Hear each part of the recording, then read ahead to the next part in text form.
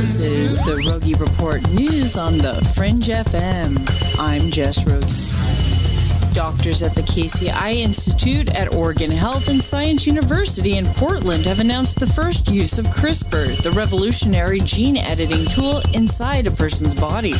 The tool was used to modify the genes responsible for a particular form of inherited blindness, and those responsible for pioneering the effort say there's a real potential to not only restore the patient's vision, but open up a new line of medicine specifically used to target an altered DNA. If the first few attempts seem safe, doctors plan to test it on 18 children and adults. Charles Albright, Chief Scientific Officer at Adidas Medicine, says, "We literally have the potential to take people who are essentially blind and make them see." Construction is set to begin for a large telescope array dedicated to detecting natural and artificial sources of optical and infrared light. Once operational, the system called PANOSETI will be capable of scanning the entire sky, significantly boosting our chances of detecting alien laser signals. The telescope has been in development since 2018. PANOSETI, which stands for Pulsed All-Sky Near-Infrared Optical Search for Extraterrestrial Intelligence, currently consists of 2 prototype telescopes. These telescopes have started to collect raw data, allowing the researchers led by physicist and astronomer Shelley Wright from UC San Diego to test the new design. Though it's just the start, the entire array could eventually consist of hundreds of telescopes. And the system will be used to observe natural phenomenon such as fast radio bursts or FBRs. PANOSETI will be capable of detecting infrared radiation, which could help with the detection of extraterrestrial Dyson spheres, a hypothetical megastructure popularized by the late Freeman Dyson. The PANOSETI team is still considering possible locations for the array, and construction is scheduled to start in 2021. UFO experts claimed that an alien vessel as big as the moon was captured by NASA's SOHO. The alleged UFO was spotted by NASA's solar satellite and reported on by YouTube channel The Hidden Underbelly 2.0. According to the owner of the channel, the strange object was recorded moving across the solar system on February 29th. The camera known as Stereo A was positioned to observe the sun. In a short clip recorded by the camera, various planets such as the Earth, Venus, and Mercury can be seen orbiting in the solar system.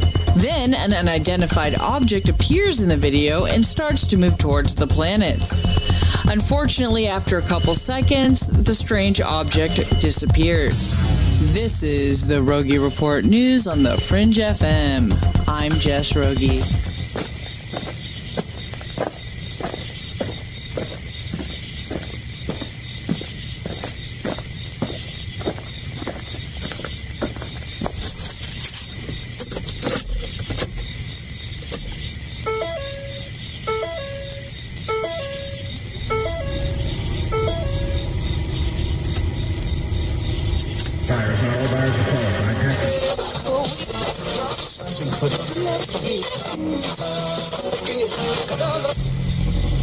Message is being broadcast by the Department of Defense of the Republic. At 2 a.m. Eastern Standard Time, multiple unidentified objects were confirmed to have entered Earth's atmosphere. Discovery Houston, 20 seconds to LOS speed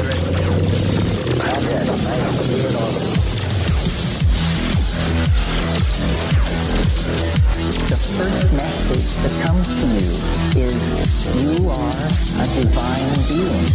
You matter. You count. You come from realms of unimaginable power and light, and you will return to those realms. The vast stretches of the unknown and the unanswered and the unfinished still far outstrip our collective comprehension. 5, 4, 3, 2, 1. Broadcasting from Forest Tower Studios, all the way from the Deep South. Now, here is your host, Joe Root. Broadcasting from a shack on a hill in the mossy creek bottoms of Cane Creek, Arkansas, this is Lighting the Void, and we are live on the Fringe FM Tuesday night, March the 10th, on into the 11th, and tonight our guest is investigator, pioneer, and author Joshua P. Warren.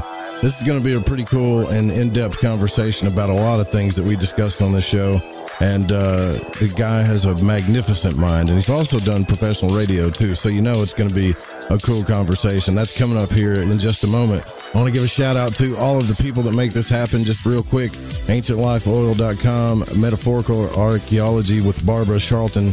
That is really kind of kicking off.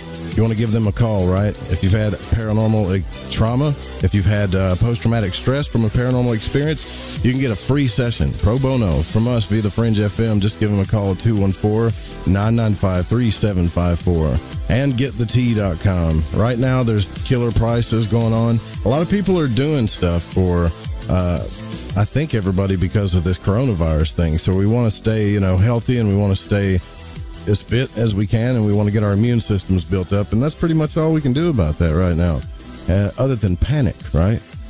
Anyways, yeah, thank you to all our sponsors on the network. If you want to support the show, you can donate at the donate button on the website there. Also, grab you a t-shirt and show us your picture, because we want to see what you look like. And if you want to keep a good track of UFOs, head over to ufoseeker.com. Remember, the UFO Seekers is one of the only people that got a shot of Area 51 here lately. You remember that thing circulated all over, coast to coast and stuff, and a lot of people don't know those pictures. They came from Tim. They came from UFO Seekers. ufoseekers.com, at UFO Seekers on Twitter, and go watch their new season, youtube.com/UFO Seekers at YouTube. And you can give them a call, too, if you've had a sighting at 661-UFO-7889. That's a lot. We get a lot of phone numbers on this show, don't we? That's crazy. The one you really need to remember tonight, though, specifically, if you want to call in, is 1-800-588-0335. That's the number to call into the show. And the Ozark Paranormal, or it's Ozark UFO Conference, is coming up quick. It's just, I can't believe how fast it is. Springtime almost already, and it's beautiful outside. Time is flying by. And in just a few weeks, that's where we're going to be, in the Ozarks and Eureka Springs. So if you're around that area, come hang out with us. Come see us. It'll be cool to meet you. All right, so let's get on with the show here. I don't think I got any other announcements to talk about. Negative. All right, let's do this. So Joshua P. Warren is here with us, and he is an investigator who pioneers the amazing relationship between the mind, energy, matter, and strange phenomena. The author of over 20 best-selling books, including Use the Force, The Jedi's Guide to the Law of Attraction, and The Wishing Machine Workbook. And he has appeared on numerous TV programs on the History Channel, Discovery, Nat Geo, Animal Planet, SyFy, TLC, and starred on the Travel Channel series Paranormal Paparazzi. He travels the world investigating mysterious phenomena and made the cover of a science journal. And in 2004, for lab experiments regarding energy fields and nature related to the Brown Mountain Lights. Now, as the creator of the wildly popular Wishing Machine Project, he has helped thousands of people around the world change their lives in profound ways, manifesting extremely good fortune. That's always good. We're definitely going to have to talk about that. And each week, he produces the Creepy Vegas Ghost and UFO Show on the Vegas Strip. And this May 29th and 30th, actually, he is producing a huge event in Las Vegas called Finding Your Magic, How to Hack Reality, and it will teach you how to manifest whatever you want in your life.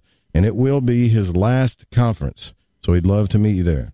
To see his mind-blowing photos and videos glimpsing into other realms, you can visit his site at joshuapwarren.com. Joshua P. Warren, first time on Lighting the Void. Thank you for coming on the show, man. Hey, Joe, it's a pleasure to be with you. Thank you for having me on the program. Yeah, it's a special day for you out here. What's going on, man? Okay, so you want to hear the full story, because it's quite a lengthy one, but let me just start with, I have an alien in my house right now that they say is a living, breathing, spiritual being, and yet it's 4 feet tall and it's made of wood. And it used to belong to Rush Limbaugh and Art Bell. Does that make any sense at all? Yeah. Well, it makes sense that you have so far, I'm good. Okay, so here's the beginning of the story, seriously, because this is the first opportunity that I've had to tell this story on a radio program. So I have been working in broadcasting circles and TV and all that stuff, as you mentioned, for 27, 28 years, something like that. I mean, I started when I was a teenager. Mm-hmm. And Art Bell, back in the day, when he started Coast to Coast AM, he was interviewing me. And the long and the short of this is, in the 1990s, there was this big cigar craze that sort of hit in our country, and everybody, all the actresses like Julia Roberts, they were all smoking cigars. And there was this guy who lived in Delaware named Daryl Hussey, and he used to make these cigar store Indians, that had been these popular statues since the 1800s that you put their cigar store. Well, he used to listen to Rush Limbaugh every single day. And so one day he saw an issue of the National Enquirer that had Rush Limbaugh standing next to an alien. And so Darren thought it would be a funny thing to, instead of making a cigar store Indian, to make an alien statue. And so that's what he did. He made a 4-foot-tall, 100-pound wooden alien statue. He drove to New York City, where Rush Limbaugh had his studio at WABC. He dropped off this wooden statue at the office, and that was the last he heard about it.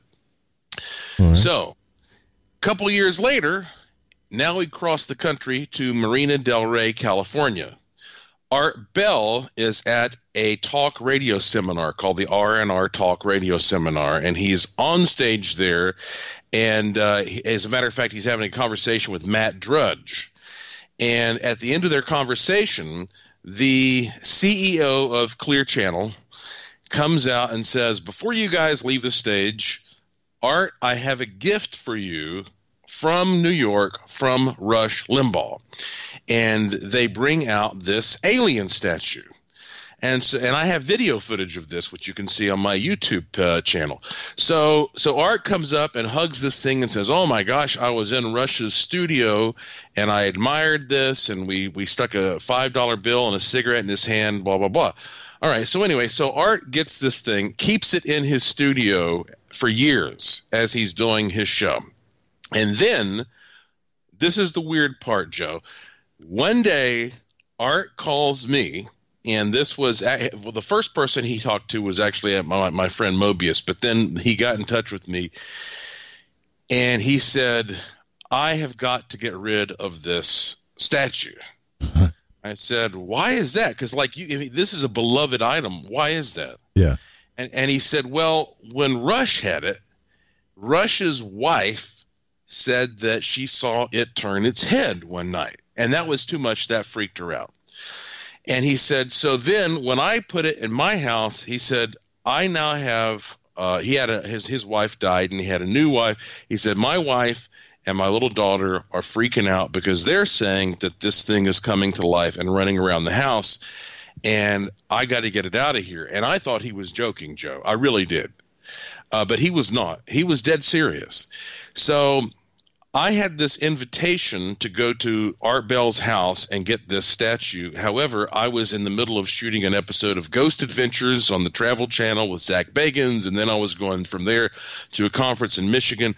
There was no way that I could make the trip. And so I had a friend of mine, a director from Los Angeles named Jim Castle, go to Art's house and get this statue. And Art was so nice, he got down on his hands and knees and he signed the base of it, and he actually, we have pictures of all this. Oh, that's cool. Did a handwritten note. So anyway, this thing was shipped to me in Asheville, North Carolina, where it was in my museum for approximately 10 years. And I could tell you about story after story after story of very weird things happening with this statue in my museum. However, unfortunately, last month, I had to close down the museum, and that is because the museum was located in the basement of the Asheville Masonic Temple, which is a glorious building, but it's about 110 years old, and the basement was flooding, and they were having a lot of problems, and so we had to shut down the museum. So anyway, just today, Joe, this thing, we shipped it across the country just today. Carvel the alien arrived here in Las Vegas, which is where I live right now, and I have this thing in my living room, and I'm going to put a camera on him and put some instruments around him, but I swear to you, I can't go to the fridge and get a beer without turning around and seeing it looks like there's a guy standing in my room, and he seems to have a spirit, you know what I mean? Yeah, right. So it's been a long and interesting day, but what do you think, Joe? I mean, do you think that possible this thing has a spirit? Yeah, because here's the thing. Like, I've got stuff, like I got a crystal skull here that a friend gave me, and I swear this thing whistles. Like, I've heard whistling in here, and they even told me that.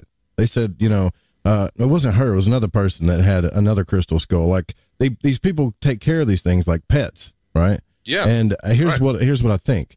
Like, if you really look into it, and everything is energy, right? So if somebody puts all of their energy and intentions and whatever, or there's all kinds of weird stuff. You can do things magically to items or statues, stuff like that. Sure. I mean, but it could, the thing is it really a spirit, or is it like a thought form or an elemental or something like that? See, that's like a tulpa that's kind of in an item. I wonder. That's definitely strange, man.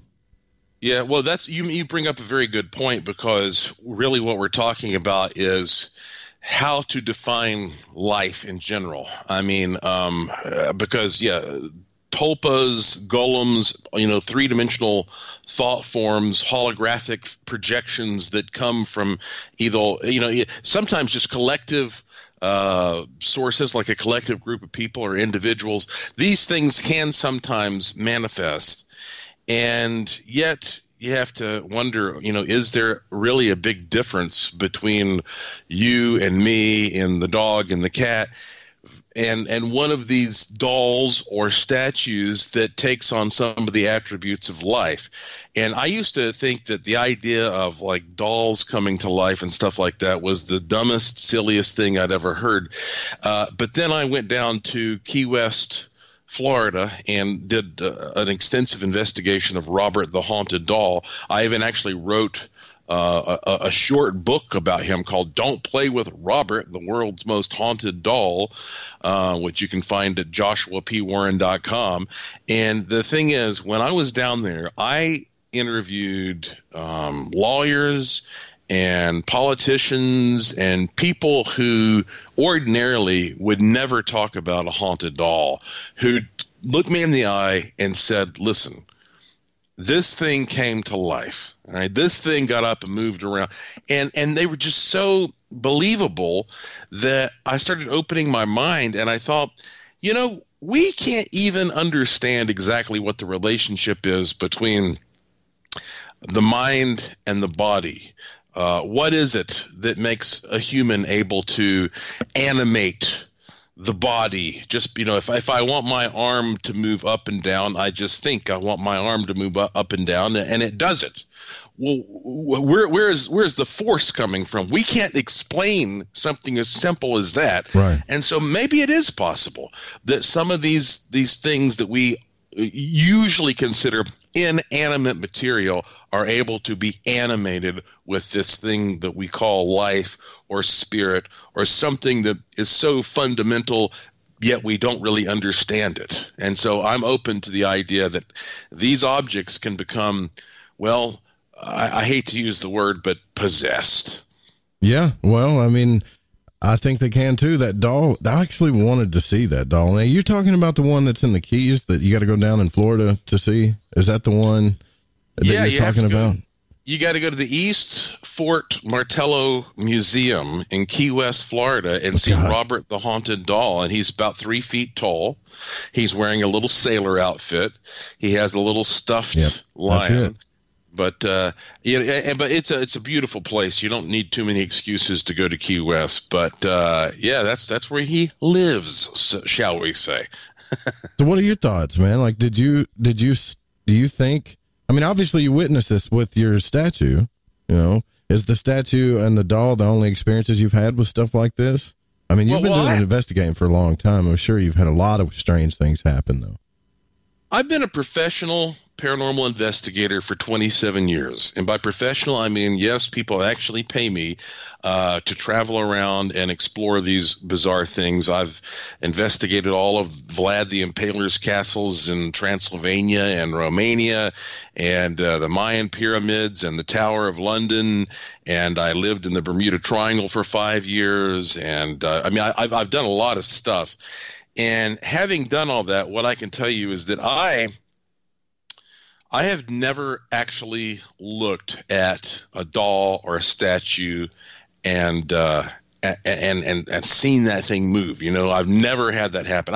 I'm from Asheville, North Carolina, by the way. That's where I was born and raised. I just moved out here to Las Vegas a couple of years ago, and now I produce the Creepy Vegas Ghost and UFO show here. But you know, in North Carolina, I always grew up with all of these really interesting stories in the mountains there related to the supernatural and folklore and whatnot. But I never actually saw one of these objects move. But I will tell you this. When I first got Carville, he was shipped from, at that time, he was shipped from L.A. because Art Bell had him in Pahrump, and then my friend lived in L.A., and he was shipped from L.A. to Asheville.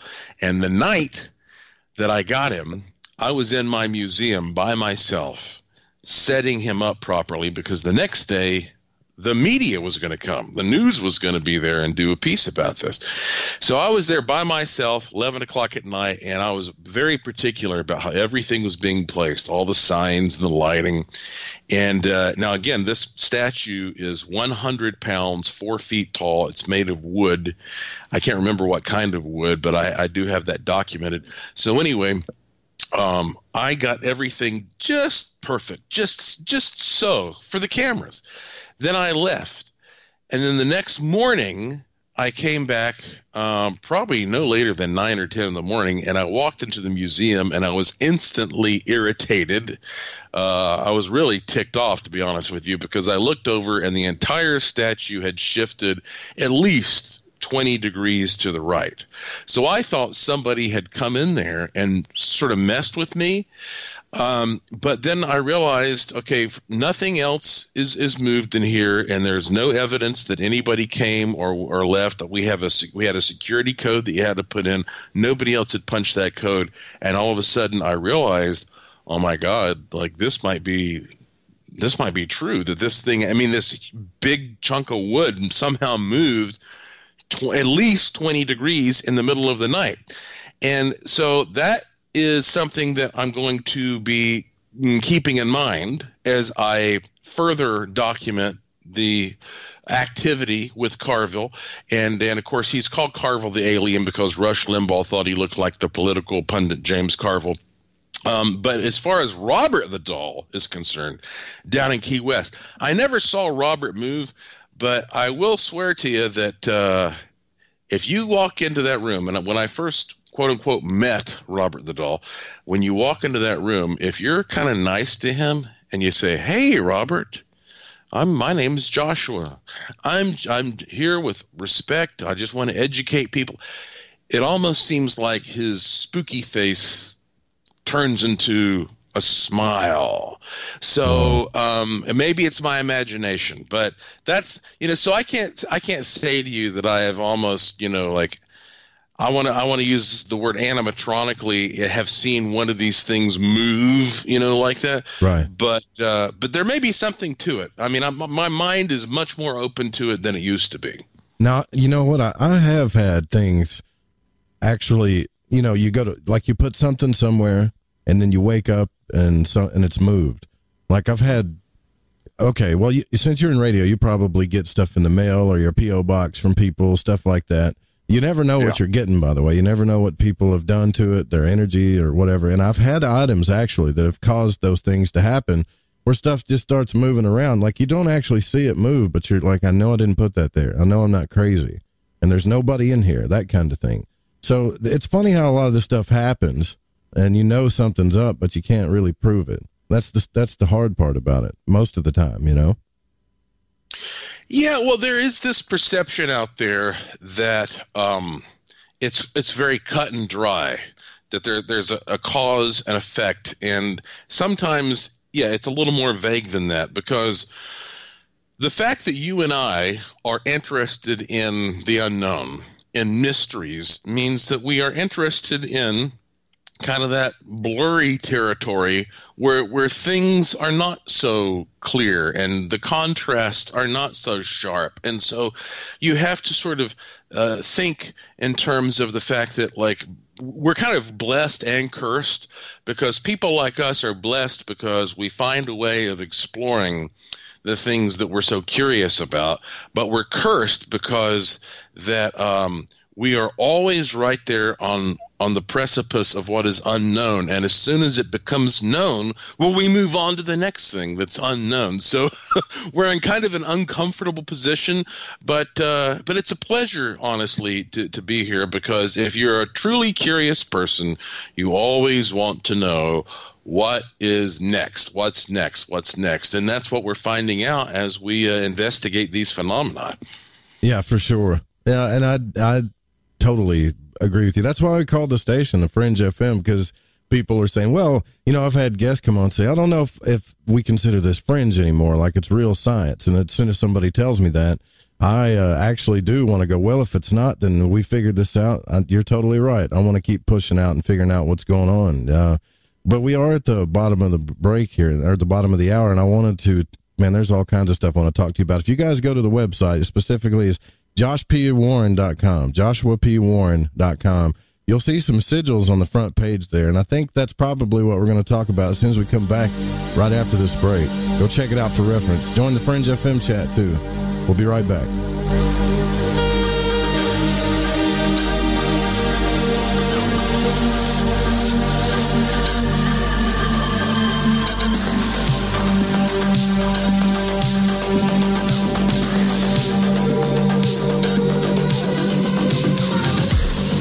Charlton from Metaphorical Archaeology. If you've ever had a traumatic paranormal experience, the effects of it may stay with you for years. Who do you talk to? You can't go to conventional help. What we do is we use emotional freedom techniques or tapping to actually neutralize the effects of that event. Maybe when you tell the story now, your heart races and your palms get sweaty. You don't even want to think about it because you don't know how to neutralize that. That's what EFT tapping does. It neutralizes those emotions. The circuit that was recorded on is gone. The energy flows freely and you're free of it. And that's what emotional freedom is all about. We offer this as a pro bono service, but this is something that I offer because no one, it seems, is helping people with these experiences. If you'd like to reach me, it's really easy. My cell phone is 214-995-3754. Please leave a message. I will get back to you as quickly as possible. Or you can email me, barb.eft@gmail.com. And EFT stands for Emotional Freedom Techniques. Reach out to me. It's confidential. This works. You won't believe the results. Hey, this check is wrong. I worked a holiday and 7 hours of overtime. Not getting paid correctly is a real pain. It could also hurt our boss if our company provides out-of-compliance checks.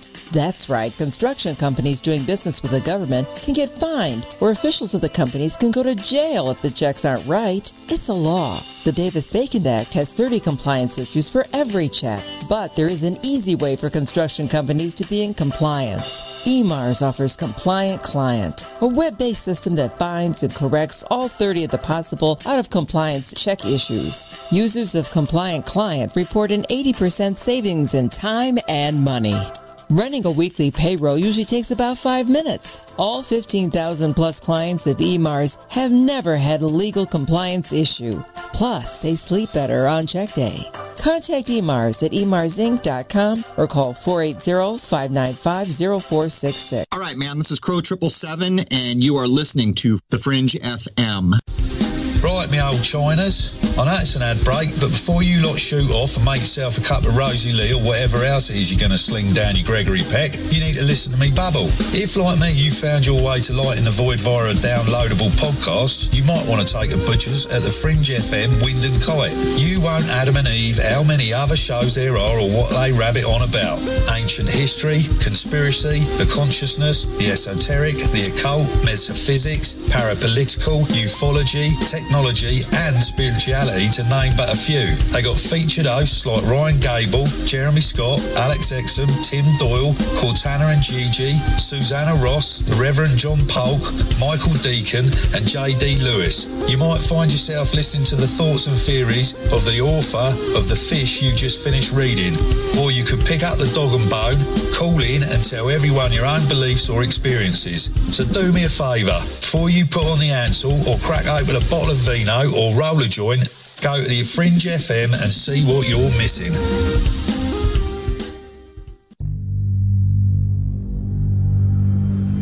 From a cave in the depths of your mind, it's Lighting the Void with Joe Roop. The Fringe FM isn't just a radio station. We also provide services for all your audio production needs. If you're interested in live radio or pre-recorded podcasts, we're here to help. We even do audio enhancements and voiceovers if needed.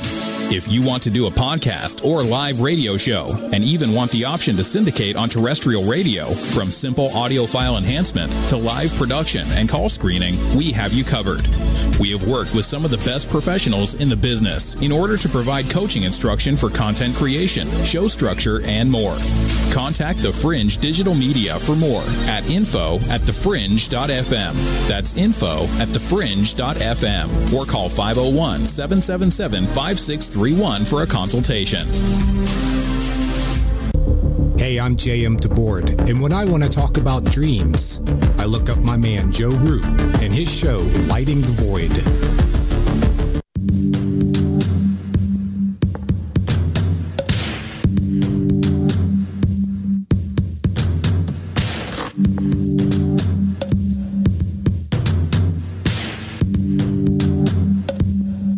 You're listening to Lighting the Void. The call-in number is 1-800-588-0335. If you would like to text, you can text in at 501-777-5631. Joshua P. Warren is our guest tonight. JoshuaPWarren.com. I will drop the links in the chat room. You can join the Fringe FM chat by going to thefringe.fm/chat room. You can also go to the website and click on the chat where it says chat room. And it is a Discord server, so it's a community of probably the coolest people in this stuff here, and we don't have to worry about, being shadow banned and all that stuff like Facebook does.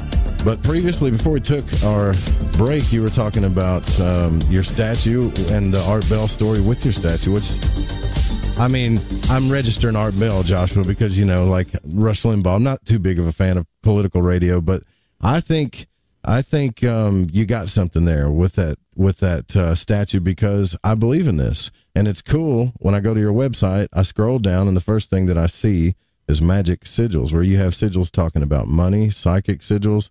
So how long have you been talking about stuff like this, by the way? Magic and manifestation, things like that. Have you always blended that with your presentations and your work? Yeah, actually I have, because to me, I know that there are people who get into this just because they're thrill seekers or they have some compulsion. But for me, it has always been a very practical endeavor, because I have thought, all right, if a ghost can sort of appear out of nowhere as this luminous, radiant being, where is the power supply for this? Where's the battery? And if we can sort of tap into that, what can we do with it? And I love that quote by Charles Fort, that you can measure a circle beginning anywhere. And so, in other words, I think that you can get into this paranormal field by studying ghosts or UFOs or monsters or psychic phenomena or angels or demons or whatever, but ultimately they're all kind of connected in a certain way. And if you really understand how these things are able to sort of appear and then disappear, well, then maybe there is some kind of a power supply there that you can tap into.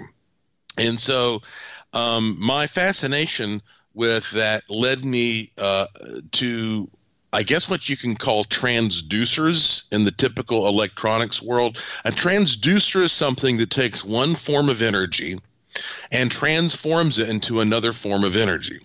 So, for example, in the I think it was the late 1700s, there was this German scientist named Ernst Chladni, and nice. he would take these big thin plates of metal, and he would sprinkle sand or salt on them, and then he would take a violin bow and he would run it down the side, and as the bow created this sound, well, you'd see the particles, the grains, just shift and snap into all these amazing snowflake-like patterns. And so we call that now cymatics. And cymatics is actually an ancient Greek word that just basically means vibration or form.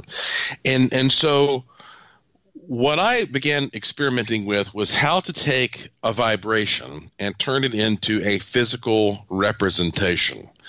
And of course, nowadays you can take a speaker, play it underneath sand or water or a semi-solid solution like cornstarch in water, and you can see that this is not just something that happens two-dimensionally. This stuff can raise up in all these three-dimensional ridges. So let's say, for example, you take a bowl of water and you put it over top of a speaker and you play a certain tone, you'll see this sort of undulating three-dimensional form that appears in the water. It reminds you a little bit of the famous scene from Jurassic Park when you see the ripples every time dinosaur is pounding for. So I started becoming very curious about this, because what we're doing here is we're taking something that's non-physical and we're turning it into something that is physical, and so we're transducing that energy. So I started doing experiments. Up until 2 years ago, I lived, as I said, in the Bermuda Triangle. I actually lived in Boca Raton, Puerto Rico. So that's on the southwest coast of Puerto Rico, which is opposite of San Juan, where most of your tourists and cruise ships and stuff go.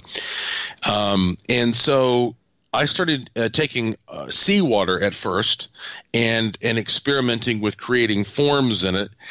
And one night I was sitting there looking at these patterns that were forming with different tones. And I took out an infrared light and I said, wow, my wife is named Lauren Warren. She sounds like she belongs in a comic book. She's a reporter. Lauren Warren. I said to my wife, Lauren, look at how many details sort of, really sort of pop when you have this infrared light. And now let's use an ultraviolet light. And now let's use a laser light. We're seeing all these details. And so I'm starting to see incredible, vivid imagery coming from these tones. And then I thought, what if I go one step further? And instead of just playing a tone, what if I play a tone with a message? And some people have thought maybe this was inspired a little bit by Masaru Emoto, who was a Japanese researcher featured in the movie What the Bleep Do We Know? And I interviewed him on my radio program called Speaking of Strange. Right. He was a guy who would look at how that language affected ice as it was forming. Yeah, he sent the messages to the water of love and neglect to other ones to kind of see what would happen, right? Yeah, you would say, I love you, or I hate you, or whatever to water as it was freezing, and he would see different patterns. So I recorded some messages. And so I wrote a book called Use the Force, A Jedi's Guide to the Law of Attraction. I'm a big Star Wars nerd. And so I've always been interested in how to sort of attract things. And I thought, okay, I'm going to record one message that says, well, I want to attract a ghost. And now I'll record another message that says, I want to attract more money. And then I went down this list of things that people are always wanting to attract. Well, I say I don't think people are always wanting to attract a ghost. That's where that's my weird little French. So anyway, the first thing I did was that night, after Lauren went to bed, I took a picture of the thing that says, I took a picture of the pattern that was formed with the message that I want to attract a ghost, and converted that into an image. And I went up and just silently taped that on the door of the bedroom, which I do not recommend that you do, folks. if you want to keep your marriage intact. So anyway, a few hours later, because I'm one of these weirdos, I got a strange schedule. I'm up and down at all hours of the day and night. Me too, man. I understand that. So Lauren comes down the stairs and she said, Were you just in the bedroom? I said, no. And she said, well, first I heard something moving and then something shoved me. And I said, oh, really? And then I informed her what I'd done. And she made me promise I would never do that again. And I said, my goodness, this actually is working, So I started taking these pictures of the form that the water was producing and simplifying it and more like a line drawing and putting it on my website for free. This is just an experiment. So, I get on radio programs like Coast to Coast AM, and I would say, go to joshuapwarren.com and you'll find these sigils there, which a sigil is a magical symbol. Take the sigil, look at it throughout the day, put it as your wallpaper on your computer or your phone, or print it out and stick it on your wall or whatever. It doesn't matter. Just look at it for, we'll say 30 seconds at a time, 3 times a day. Well, the number one most popular one was the money sigil, of course. Right. Yeah. And the money sigil, I started getting so many unbelievable stories from people about how much money that they were making. I mean, it would be like surprising stuff, like an inheritance or some check they didn't know they were owed, or like there was at least one guy who actually hit the lotto. I mean, like all this kind of crazy stuff happens to such an extent that within a week, people were sending me, at least 2 people, pictures of the tattoo they got of the money sigil. They got the smart. Money sigil tattooed. I mean, but how crazy is that you can just throw out some kind of like abstract looking symbol on the internet and it makes such an impact that a week later people are tattooing it on their bodies. So to this day, the sigils are free, and you can go to joshuapwarren.com and experiment with them yourself.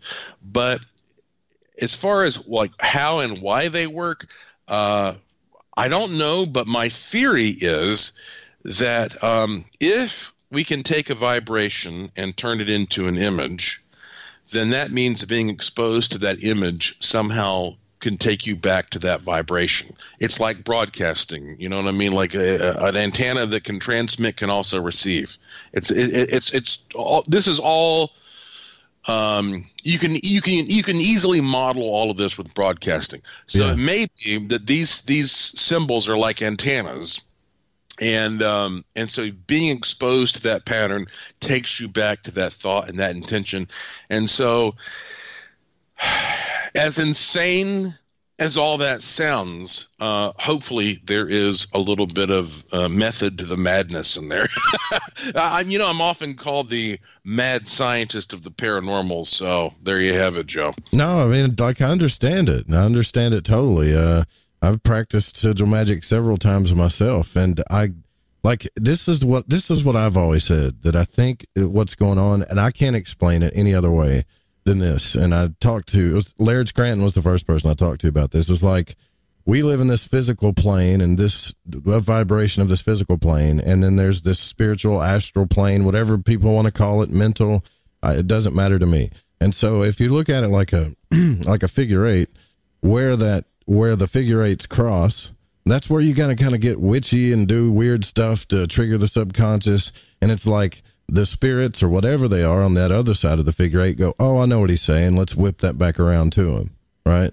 Because you can't just communicate regularly. It has to be a subconscious mechanism for some reason. Well, yeah, I mean, if you want to make progress, and, of course, that's what we're all trying to do, then you have to sort of take it outside the box a little bit. And, you mentioned the figure eight. It's the symbol for infinity. And that's also a very powerful, magical symbol. And a lot of people carry around a figure eight in their wallet to also attract money, which is one of the things that I do as well. And of course, I don't know if you want to get into wishing machines tonight, but wishing machines, I think, are like the ultimate example of taking these types of symbols and tuning them and transmitting them for like very fast results. Because the way I look at it is, if I want to get from here to the gas station, I can walk, and yeah, I'll eventually get there. Mm-hmm. I can ride a bike, I'll get there faster, or I can get in a car and I'll get there even faster.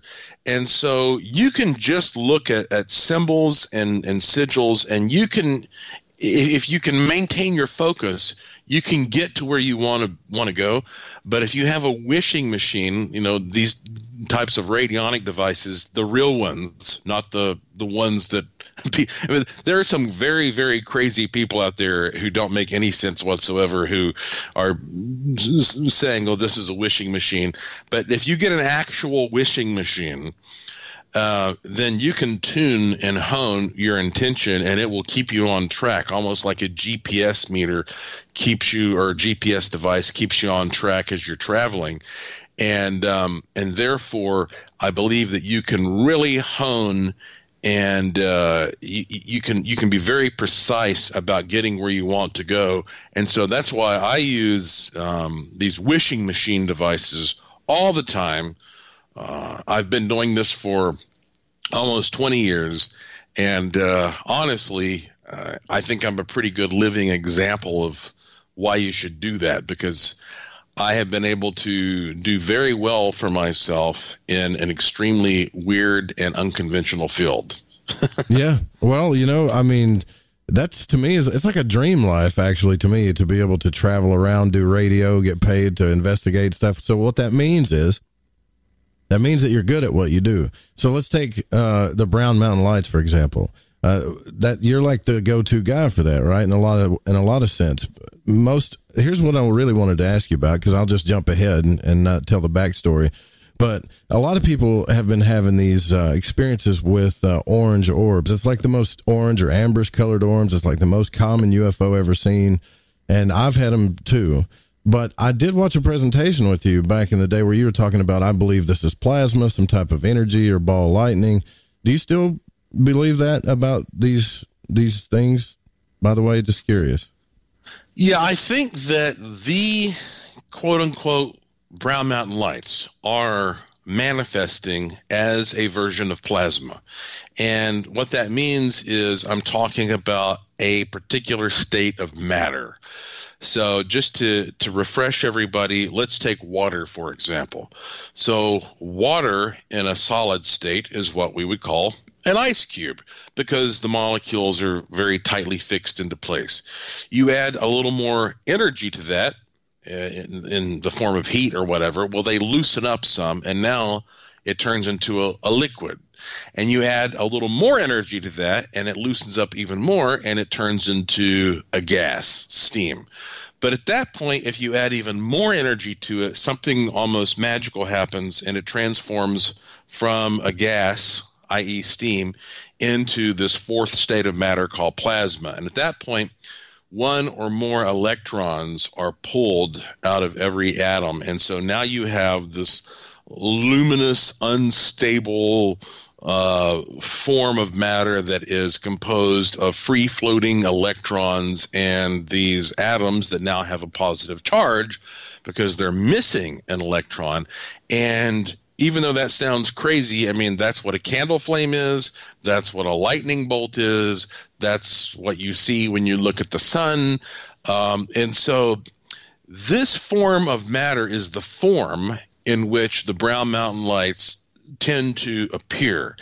However, that said, even though I have my own ideas about how the Brown Mountain Lights are being mechanically created, I do not think that in any way explains all of the phantasmagoria of strange phenomena reported around Brown Mountain, because you have people who are seeing ghosts, who are seeing UFOs and claiming to be abducted by UFOs, having time slips, monsters and cryptids running all over the place. And so to me, it seems like if you have a spot on Earth that is naturally a great conductor or conduit for all of this kind of electrical energy, then you end up with a spot where a lot of strange stuff is happening, and the lights are just one byproduct of that, a very visible, apparent byproduct of that. So there's a lot going on there, and but the lights are those are the things that get your attention first.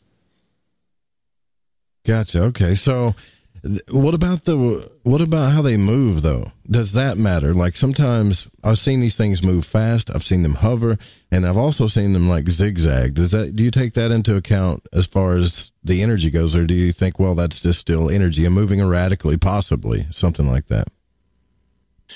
Well, yeah, I mean, it's basically similar to ball lightning in a way. And I'm not saying that means that it's not got a consciousness attached, because there may be a consciousness attached. I can't tell you how many people I've talked to who have said that they feel that way, but I'll give you some examples. And I know we're getting close to break time here, but there was a guy named Tommy Hunter in 1982 who was standing on the Brown Mountain Overlook with 9 other witnesses. He's dead now, but I got to interview him and interview some of the witnesses who also confirmed that he saw this ball of light that was about 3 times the size of a basketball come floating up onto the overlook from the ravine below. And everybody was running away from it, and he was the one crazy guy who was walking over toward it. That would be me. And so he walked over and touched it. The only guy I ever talked to that I believed who said he touched a Brown Mountain light. And as soon as he did that, he said it felt like he'd stuck his finger in a light socket or touched a spark plug. It rattled his teeth. It shocked the heck out of him. And I think he almost passed out, because everybody said he pretty much went to the ground, but he didn't, he might have been out of it for like 10 seconds or whatever. But he did. And everybody who saw this said the light discharged a little bit. Like, for example, it dimmed a little, but as soon as he wasn't touching it, it brightened back up. It did not completely discharge.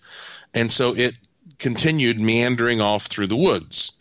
So what that means to me, looking at this from a more scientific point of view, is that this is definitely something that has a strong electrical component. But if you touched something like that was purely a part of the capacitance of the mountain, that light would have dispersed and discharged instantly and been gone. So there's something very special about it.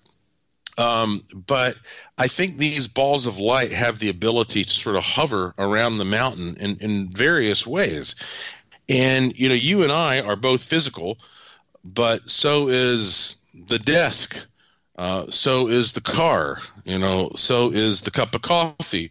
So just because we're both, we're all physical doesn't mean we're the same thing. So some of these lights may be composed of plasma that is conscious, and some of these plasmas are not conscious. And so that's sort of the gist of where we have this mystery, of how to discern one from the other. Interesting. I see you and my mind work a lot of the same too. You have to consider both sides of this. You have to consider the science.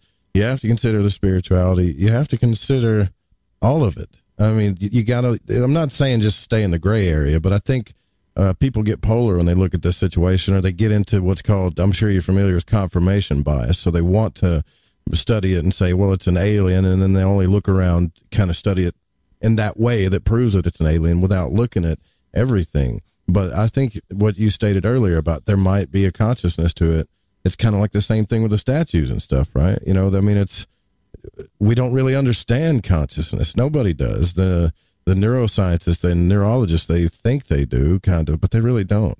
And that is the biggest question, like, what is consciousness? That's a huge question. Well, you know, Joe, I have this daily podcast called Joshua P. Warren Daily, and I used to try to do it every day, and now it's getting harder and harder. But and sometimes it's 5 minutes, and sometimes it's 2 hours, where I just kind of update people on my research.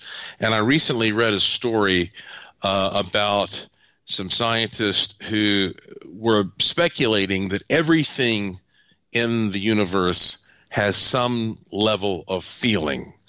So, which takes us back to some of the Native American philosophy that we hear about, that a rock has some level of feeling and perception, just as much as, you know, maybe a plant or a rabbit or whatever. And I've reached the point where I believe that everything has some degree of feeling and therefore some degree of consciousness, which is one of the reasons that I think that there is an afterlife. You're not going to die and just be gone. Energy can be neither created nor destroyed, simply transferred from one form to another. And so therefore, everything that we're dealing with has some degree of consciousness, some spirit. And, you know, you can try to break it down and put it under a microscope if you want. But that is why if you approach the world with that attitude, with that level of understanding, suddenly the universe starts speaking to you and communicating with you in a new way. Indeed. It's done that. We have discussed that very topic several times on this show, and we are already at the top of the hour, believe it or not. Joshua P. Warren, our guest tonight. Go check out the website, joshuapwarren.com. You can also call in when we come back. It's 1-800-588-0335 if you want to ask any questions. Stay with us. We'll be right back after this.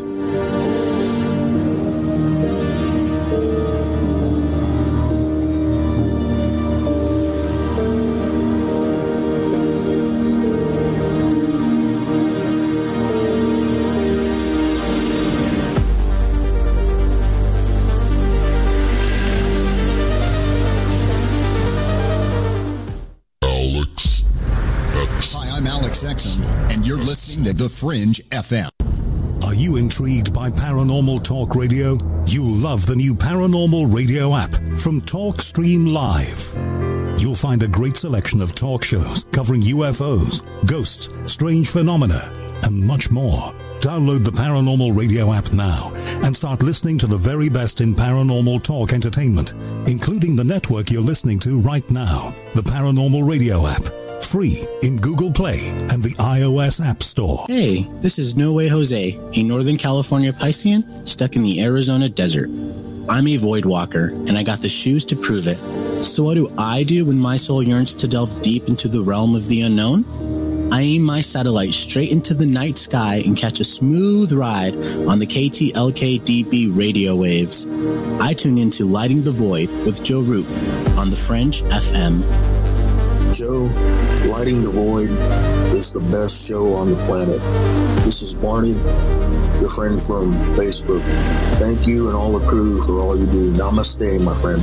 This is Macon from the foothills of North Carolina, and I am a void walker. G'day, void walkers. This is Lily from down under Australia. The world may be small, the enigma is greater. So let your curiosity take you for a journey with Joe Root.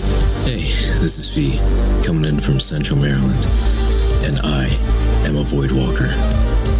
This is Kevin Doherty, a beginner void walker. I'm from Vancouver, BC. I know a little about a lot, and as Leonard Skinner said, I guess the rest. I learned a lot from Mr. Root and his show. And heard it from the beginning. I knew right then he was going to be a new Art Bell. Thanks for all your shows, and keep it up. Hey, this is Derek from Mass, a.k.a. the Night Stalker, and I'm a void walker. This is Mark from Chicago, and I walk the void to ascertain what is consciousness. My name is Jared Johnson, and I'm from Humboldt County, California. I do not know all the answers to the questions about reality, I do not claim to know the ultimate truth about life. I seek that which has been made hidden as a part of a family of explorers of consciousness. I'm a void walker. Thanks, Joe Root. I'm Clyde Lewis. You are listening to The Fringe FM.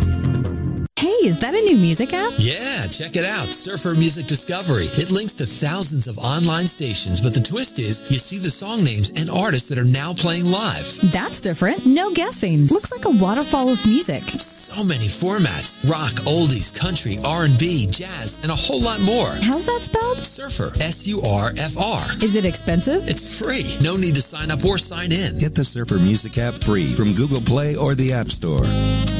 Have you ever seen an ad or banner which brought you a feeling that someone is reading your mind or even listening to your conversations? Your online data is being used against you. Surfshark is a VPN service that makes online privacy protection easy and attainable. You can use it on as many devices as you'd like simultaneously. Surfshark encrypts all internet traffic sent to and from your devices and ensures that your IP address remains hidden. The VPN service that we use at UFO Seekers plus 1 month free for $1.99 a month. Visit surfshark.deals/seekers. We all have that story to tell in our lives. The winds were howling, the ground shook, you could hear rushing water, and then history repeats itself. When there's no power, refrigeration fails, stores with their shelves stripped bare, ATMs can't operate, deliveries stop. Then what? These events can last days or weeks. You need a plan. In statements made during recent interviews, FEMA Administrator Brock Long has repeatedly urged all Americans to understand 3 truths. FEMA is broke, the system is broken.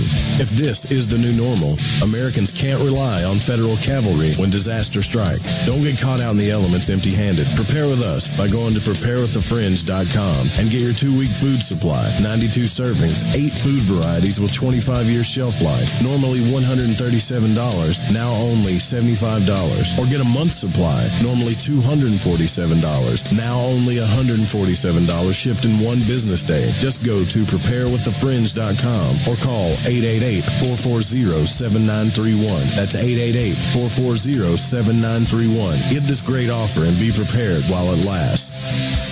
Hey, Fringe listeners, this is Dave Cruz, host of Beyond the Strange Radio, asking you to join us live Sunday evenings at 7 p.m. Pacific Time, 10 p.m. Eastern, right here on the Fringe FM.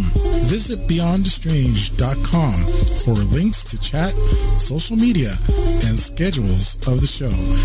And remember, always stay strange. Hasta. Somewhere between abnormal and paranormal, there's a show called Into the Paranormal. I'm Jeremy Scott. Hear me live Saturdays at 6 p.m. Pacific, 9 Eastern on the Fringe FM. We control all the newspapers and the television.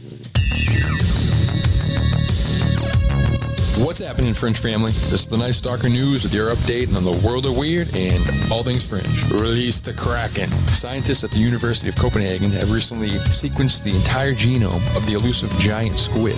According to SciTechDaily.com, the research group managed to get a hold of a freshly frozen tissue sample of a giant squid collected by a fishing vessel near New Zealand.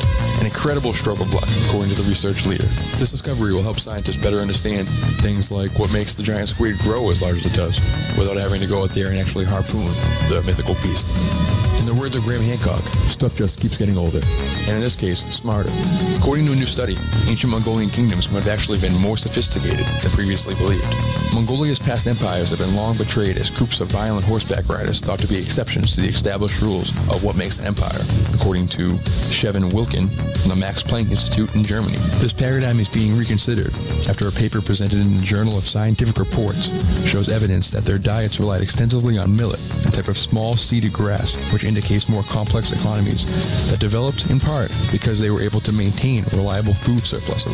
The famous Maui statues of Easter Island have always been a source of mystery and intrigue. According to CNN, a Chilean island resident was arrested on Sunday after his truck crashed into one of the stone figures and badly damaged it. The damage is incalculable, according to Camilo Rapu, president of Easter Island's indigenous Rapa Nui community. Going further, the island's mayor has called for tougher restrictions on driving around statues.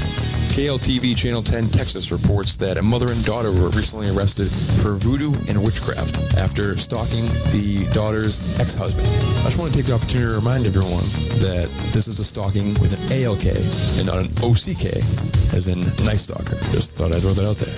Fagan used pictures of the victim, a woman who previously had dated Fagan's ex-husband, to make objects related to voodoo, witchcraft, and Satanism to cause her to feel harassed, annoyed, alarmed, abused, tormented, embarrassed, or offended. Some of the items were a picture of a red pentagram cross with her face in the middle, with a burned blue candle beside the picture, a pair of black male boxer shorts with a note saying, a mason jar filled with sand, a small voodoo doll with pins in its head, face, and heart, a burned blue candle, and symbols or sigils representing horror, death, pain, insanity, delusion, and destruction. The mason jar was covered in these sigils and left on the victim's vehicle on September 13th, 2019. And in case you're wondering, yes, that was Friday the 13th. Spooky. I'm sorry to have to report that horror and sci-fi legend Max von Sydow has passed away on Sunday at the age of 90. Von Sydow was actually born Carl Adolf von Sydow in Sweden. He began his career on stage before transitioning into an incredibly legendary, Oscar-nominated career on the big screen. Some more positive news. We have another reason to love Mark Hamill. According to ComicSans.com, 11-year-old Star Wars fan and amputee has received an R2-D2 bionic limb in a phone call from Luke Skywalker himself. Bella Tadlock from Tallahassee, Florida raised almost $14,000 for a bionic hero arm created by Bristol company Open Bionics. Tadlock is the first person in the United States to receive the R2-D2 style bionic arm. As Star Wars fans know, Luke Skywalker has his own bionic arm, so Hamill is uniquely qualified to answer any questions that Bella might have. Signing off until next time, I'm the Night Stalker, and you've been listening to the Night Stalker News, only on the Fringe FM.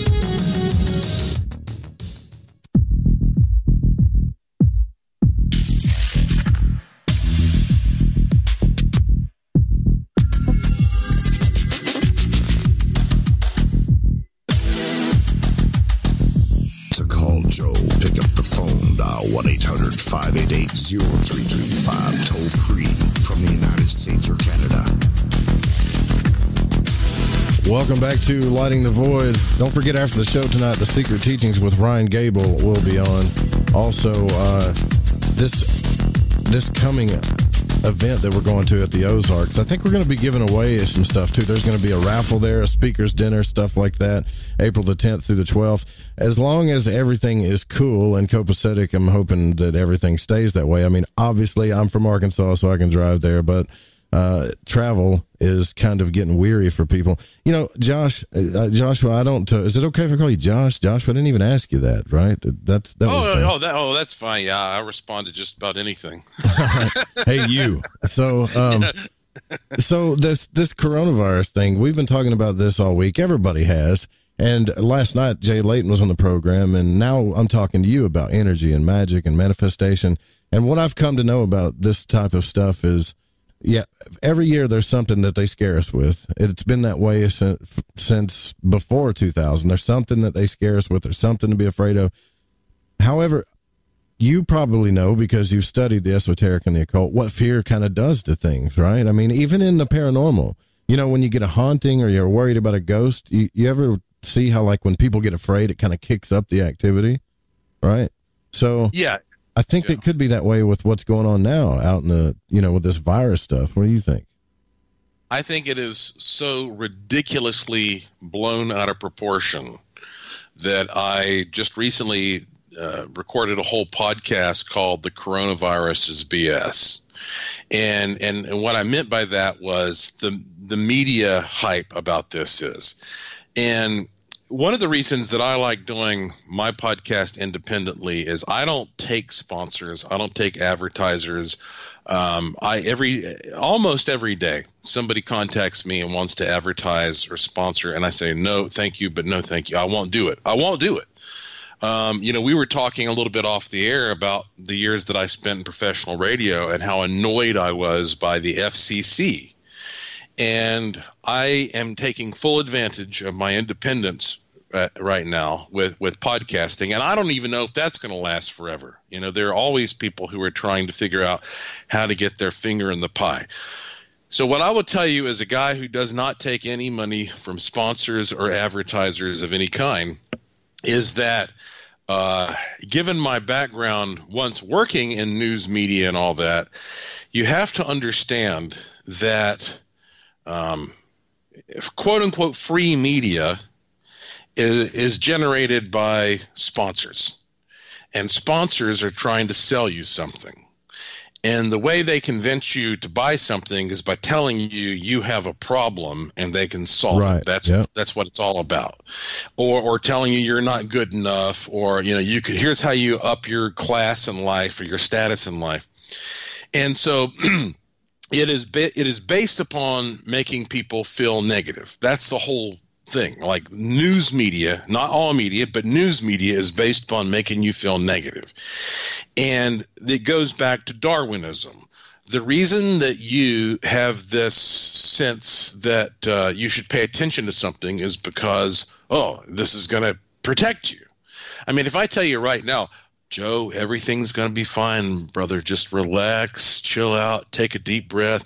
You might even close your eyes, But if I say, Joe, oh my God, you're about to get hit by all of a sudden, every sense that you have goes up, on alert. Right. Your hair stands up in the back of your neck, and now I've got your attention, and you are your attention. You are your attention, and so they are they abuse that. The news media abuses that now, and the reason that I say that I think that the coronavirus is so disproportionately represented is because you don't have to take my word for it. I don't have the stats right in front of me, but I know that basically 100,000 people have gotten this in the whole world.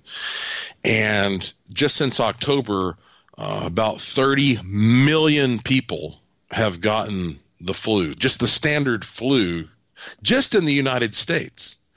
I think somewhere around 3,000 people in the world have died from the coronavirus, and there have been about 30,000 people in the U.S. who've died from the standard flu.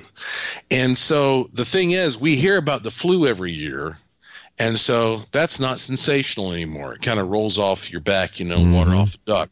And so they have to come up with something new to punch it up, to make it scarier.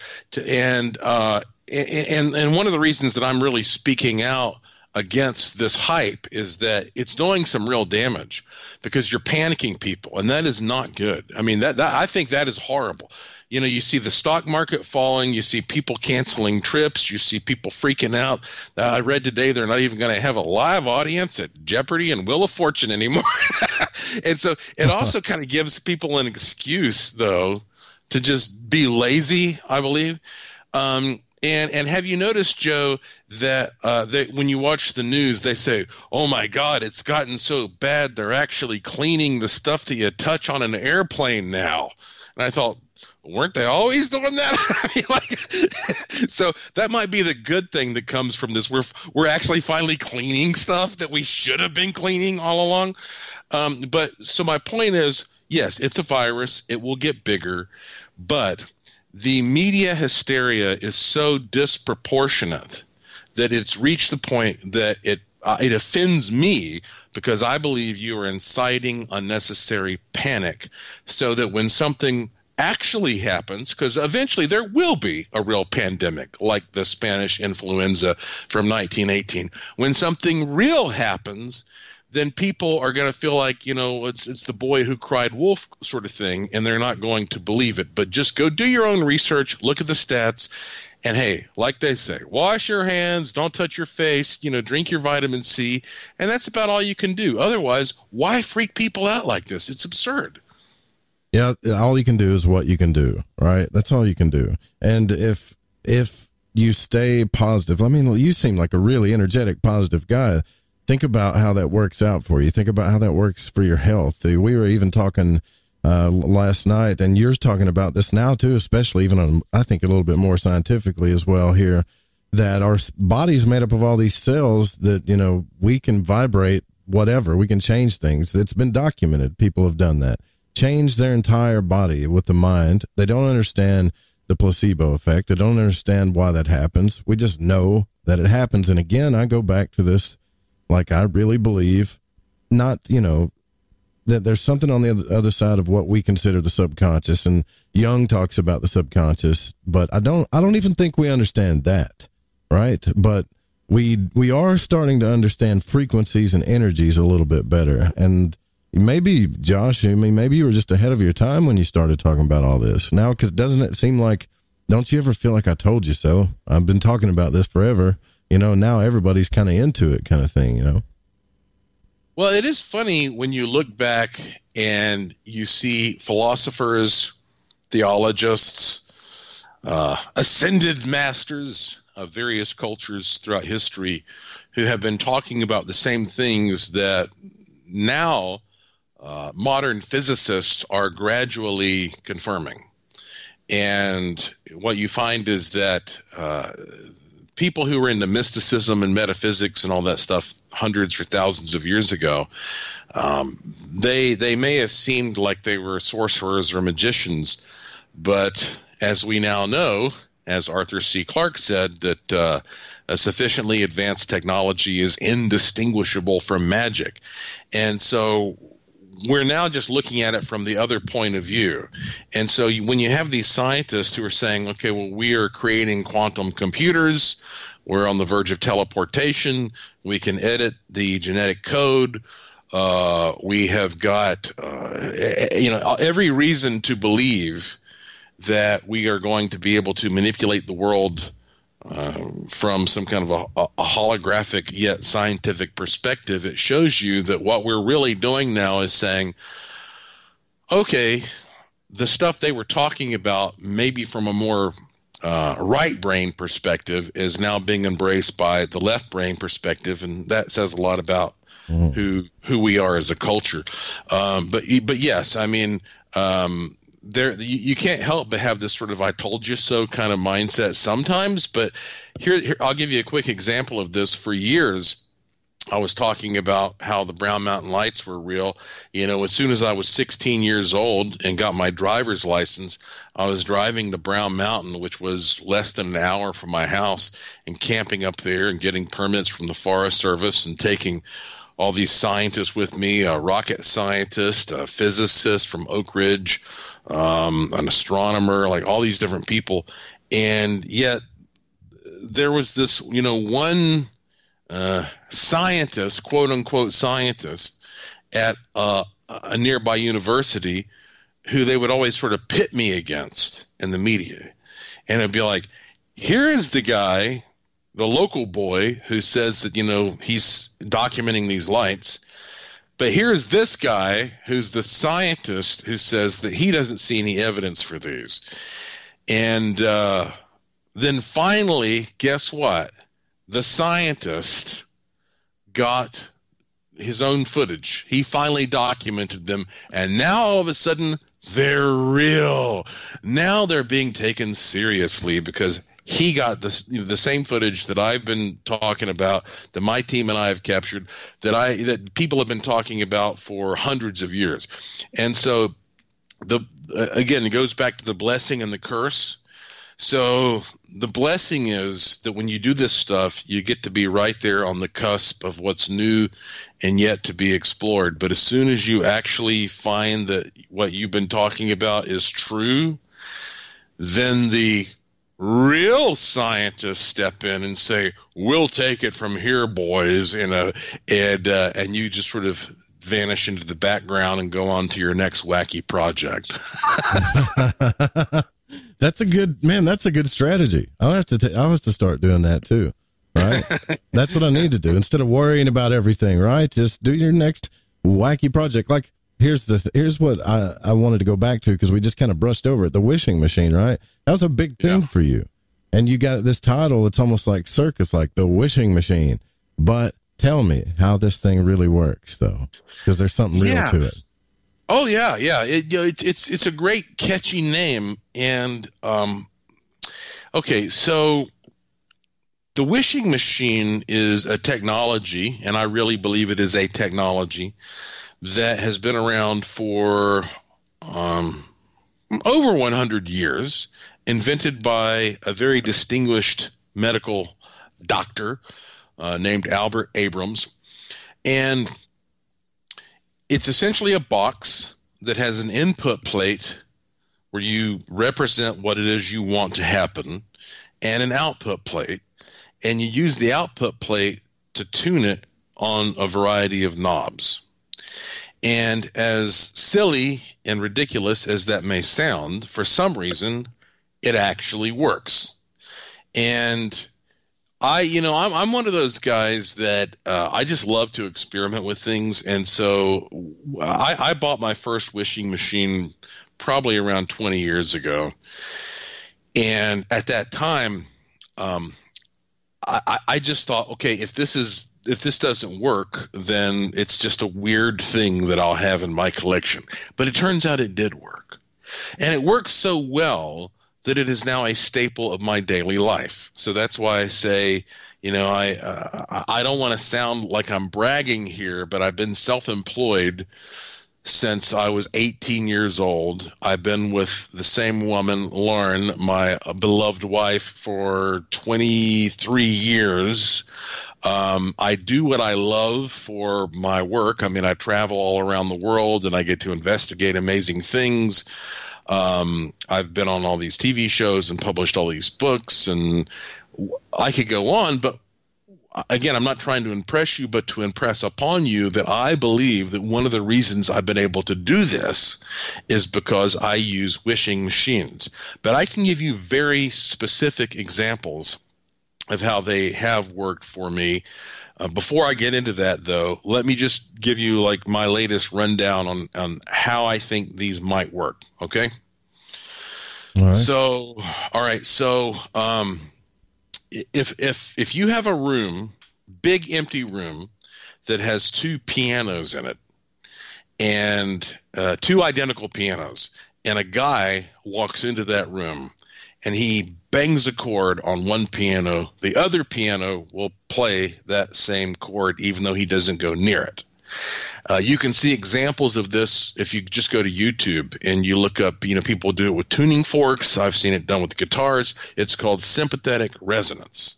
So what that means is when you send a vibration out there, and this is connected to the cymatics conversation that we were having, which of course I now call paracymatics. But anyway, the idea is that when you send a vibration out there, that it activates a corresponding vibration that comes back to you.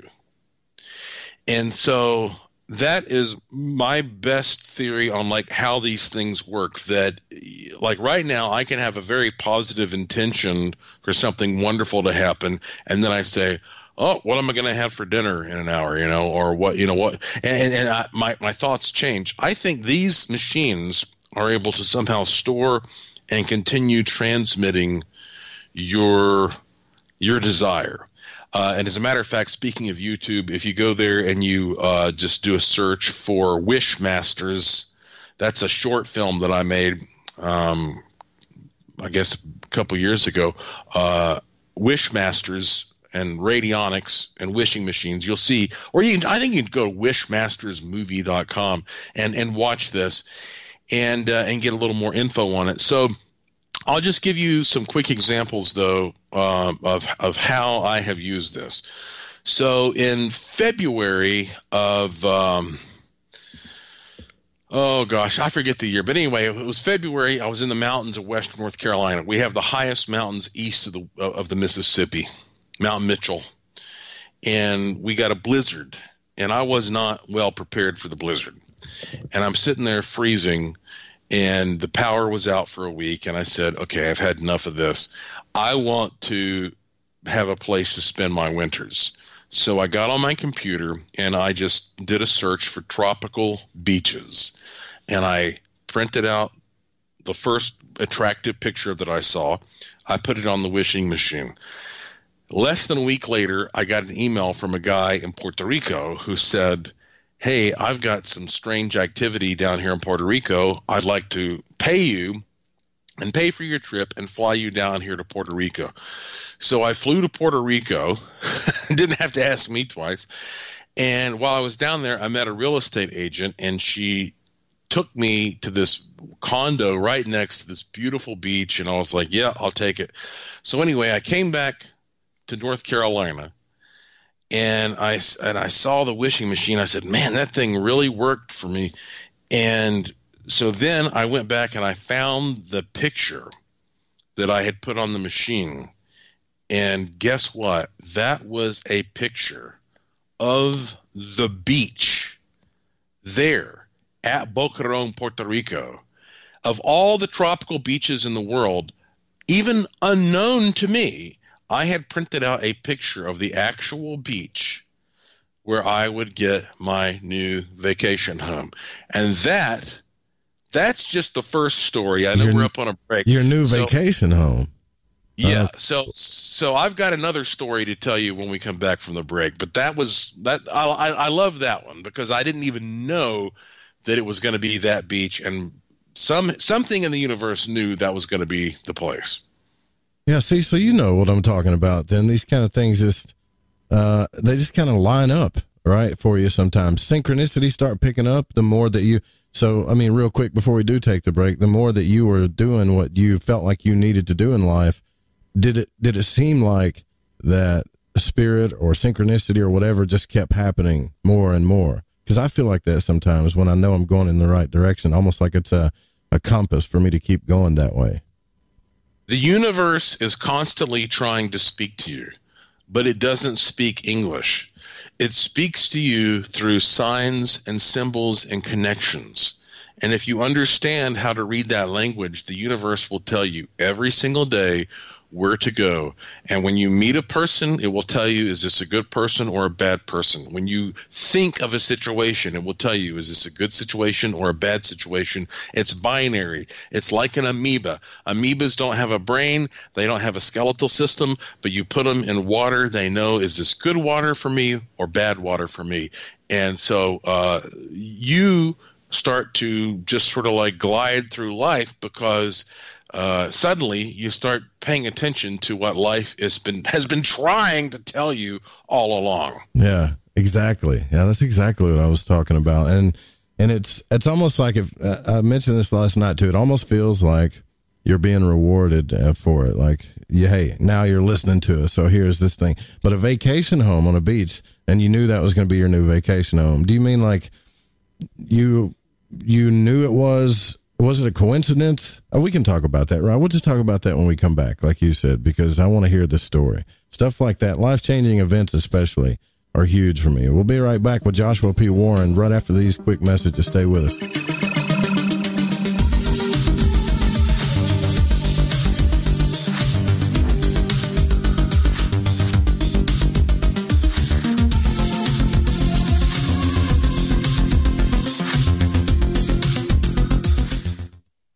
This is Rev Dan Lopez from Spiritual Warrior Today Radio, and you're listening to KTLK, The Fringe FM.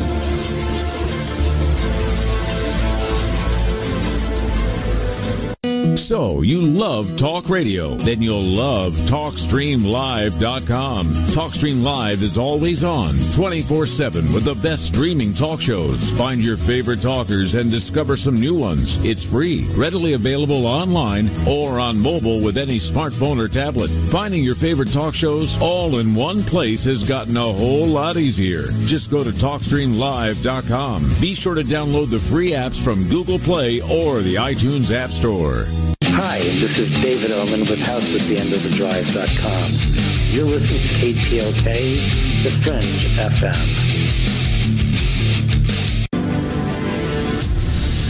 Do you want to know the truth? Are UFOs real?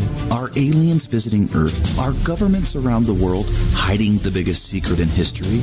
We're UFO Seekers, official partner of the Fringe FM, and we're on a hunt for the truth. Join us as we investigate locations like Area 51 by subscribing on YouTube at youtube.com/UFO Seekers. pandemic is hitting our country through fear of catching a cruddy virus. Face masks, antibacterial soap, water, toilet paper being purchased in mass quantities. If you want your immunity up, I call it our shields, you need Allison Advanced. One pill is equal to 35 cloves of garlic, and you won't smell like garlic, and it won't leave you with bad breath. So 35 cloves of garlic in one pill? Yes! Shields up. And when your shields are up, you're safe. Enjoy the confidence of not having fear of a cruddy virus. So here's how to order. Log on to getthetea.com. That's getthetea.com. Front page, scroll down. It'll say Big Al and Super Tea for savings. Or click on the immune and find Allison Advanced. Our tea does a wonderful job too, just to let you know. And for added benefits, take your blood pressure reads and watch Allison Advanced love on your blood pressure. Shields up. Getthetea.com. That's getthetea.com. Hi, this is Kronox from Belgium, and you're listening to Lighting the Void with Joe Roop.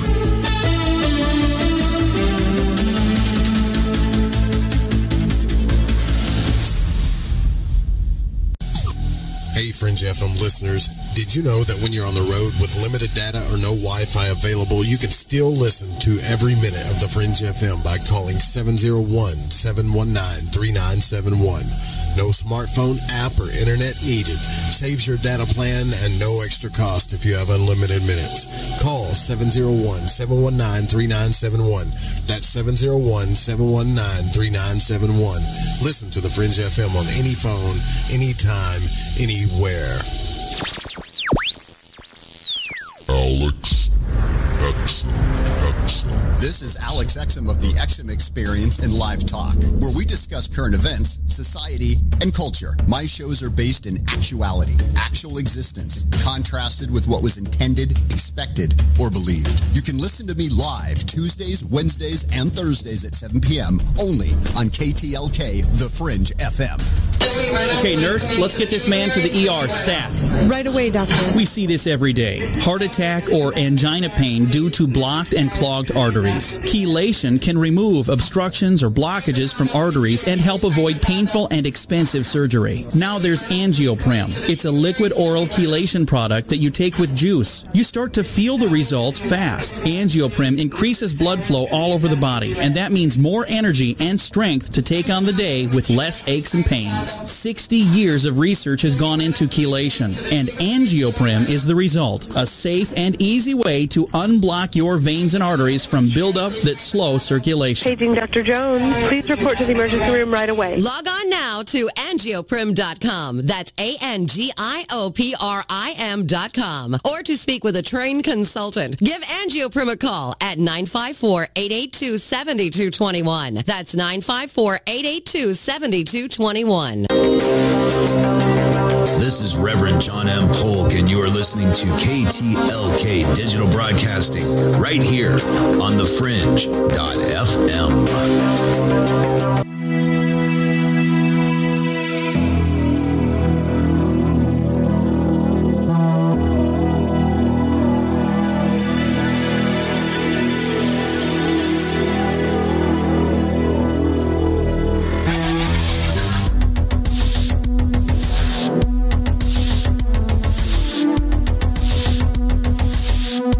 Welcome back to Lighting the Void. Joshua P. Warren is our guest tonight. JoshuaPWarren.com. That's the website you want to go to. And he's also doing a conference. This is going to be his last conference that he's ever going to do. And yeah, you know what? I don't want to say, I usually save that till the end of the show, but if this is your last one, I think we should discuss that because, yeah, I'm just curious. Why are you kind of retiring from the speaking and presenting? You just done with it, or you got big plans, or what's going on, brother? Well, it's a combination of things, and thank you for asking, Joe. You know, I started producing big conferences when I was in my early 20s, and I'm talking like at the Grove Park Inn Resort and Spa, which is, you know, the big 5-star place in North Carolina where, like, if the president goes to North Carolina, he stays at the Grove Park Inn, or you know, I've done expeditions all over the world. I've done cruises. I mean, I've done that stuff now for a good 20 years, and it's so time consuming, and I have to commit myself to certain dates and stuff. And so I've been sort of waiting for a while to see, when am I going to finally say, all right, folks, I'm not doing this anymore. It's because I don't have to. It's just too much work. I don't have to do that. And then also I signed a big contract last month for a new project that I'm not allowed to talk about yet, but it's putting me in a very responsible role. It's related to the TV biz. And so I pretty much have decided that this is going to be it for me as far as conferences. Now, I'm not saying I won't ever do another speaking engagement or something like that, but this is going to be my last conference. And my conferences are really special, because you're talking about a situation where I'm in charge, and I really care about transforming people's lives. I want you to come and then go back home and say, I'm a different person now, and now I know how to hack reality. So here's an example of what I'm saying. I'm a very vivid dreamer, and I dream every single night. And, of course, sometimes you can control your dream, and we call that a lucid dream. Right. Yeah. And I came to the conclusion that this life is just another form of a dream, and that if you become lucid in this form, you will be amazed at how much you can control. So I call this event Finding Your Magic, How to Hack Reality Through Lucid Living. And I did this once, like the original one was, it was on the Vegas Strip in May of 2018. And we had a sold out crowd, people from all over the world. It was at the MGM Excalibur. Everybody loved it. And I said, okay, I'm going to do one more of these, except this one is going to be even better. And so May 29th and 30th of this year will be Finding Your Magic 2. And I know that people think I'm just a good showman when I say this is my last conference, but no, I'm serious. Anybody who knows me really will know that I don't go back on my word. I'm being serious. This is my last conference. I just don't have the time to keep producing stuff like this. So if you are interested in being there, only 99 tickets are going to be sold. And as a matter of fact, I don't even know if there are any left. But if you go to youwillmanifest.com, at the top is a link there to the event. And not only is Dr. Mulder going to be there, who is the reclusive maker of the wishing machines, but I'm also bringing out Carville the alien that night, and I'm putting him on public display. He's in my living room right now. I'm taking him out on May 29th, the first night when we have our big meet and greet and hors d'oeuvres and all that stuff. And I'm going to have Carville there. So everybody gets to see Rush Limbaugh's and Art Bell's Alien. So anyway, for all the details, if you go to youwillmanifest.com, again, click that link at the very top, and there's a little video of me saying, like, here's what is going to happen, and this is why it's going to be my last one. But it's just, I don't want to right now, I'm enjoying my life, and I just kind of want to say I have done great conferences for 20 years, and I'm going to quit while I'm ahead. You know what I mean? Yeah, I get it. I mean, because there's probably other things you want to do in life. Like, here's what I think that I've kind of started figuring out. Like, we got this program running in our head. Josh is like, this is too good to be true. You've heard that before, right? We all know that feeling when things like that happen in our life, and we don't really think that, it's too good to be true. It's not going to last. Everything's going to go downhill. And I think that is the worst program that can run in your head, because if you look around, there are people that live extravagant lives that have good things, and doesn't make them bad people. They might have just actually figured out that they need to stop thinking like that, putting their emotions, and stop broadcasting that signal and try something else, Well, you make an excellent point there, Joe, and you're right, because what is the difference between you and me and somebody who is, walking on the moon or has 3 mansions or whatever, like, and that's one of the great things. Like, there are so many resources on this planet. There's enough for everybody to make their dreams come true, because we don't all want the same thing. That's right. We want different things. And so getting back, just to sort of wrap up what we were talking about before the break, once I was down in Puerto Rico, I got an email from a guy in Canada who bought one of the wishing machines. And by the way, if anybody out there is interested in a wishing machine, there's a ton of free educational content. If you just go to wishingmachineproject.com, ton of free educational content. You have videos with me and other people talking all about it, audio, testimonials, all that stuff at wishingmachineproject.com. So anyway, this guy in Canada, he contacted me and he said, I like to go out as my hobby and use a metal detector.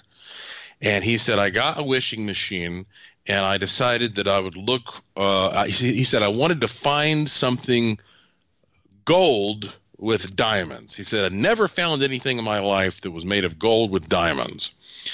And he said, as it turns out, I wasn't able to go metal detecting that day when I was scheduling it. But lo and behold, I'm walking down the street and I look down, and what do I find? A gold bracelet with diamonds in it. So I was inspired by this, and I thought, well, that's interesting. I've never tried that before. So I got out one of my wishing machines, because I have at least 10, 15 of these working on different things. And so I did the same thing. I said, I want to find something gold made with diamonds, and just set that up in the background. Well, probably, I don't know, again, we're looking at less than a week later. My sister, Jessica, she came down to Puerto Rico for the first time to visit me and Lauren. And whenever people would come down to Puerto Rico, I would always take them to this little place called Gilligan's Island, which you have to take a little boat to get over there. But when you get there to this tiny little island, there's nothing commercial on it. And it's just like a big natural swimming pool. I mean, just crystal clear, aquamarine water, like 80 degrees. It's like it's paradise, right? Mm-hmm. So we went over there on a Monday. So here I am with my wife, Lauren, my sister, Jessica. And we got over there, and because it was a Monday, we were the only people there because everybody goes there on the weekends. And at one point, I went out and I sat down in the water just off the island. And so the water is up to my neck, and I'm just chilling out. I mean, couldn't get a better, more perfect experience. But my wife, Lauren, is into seashells.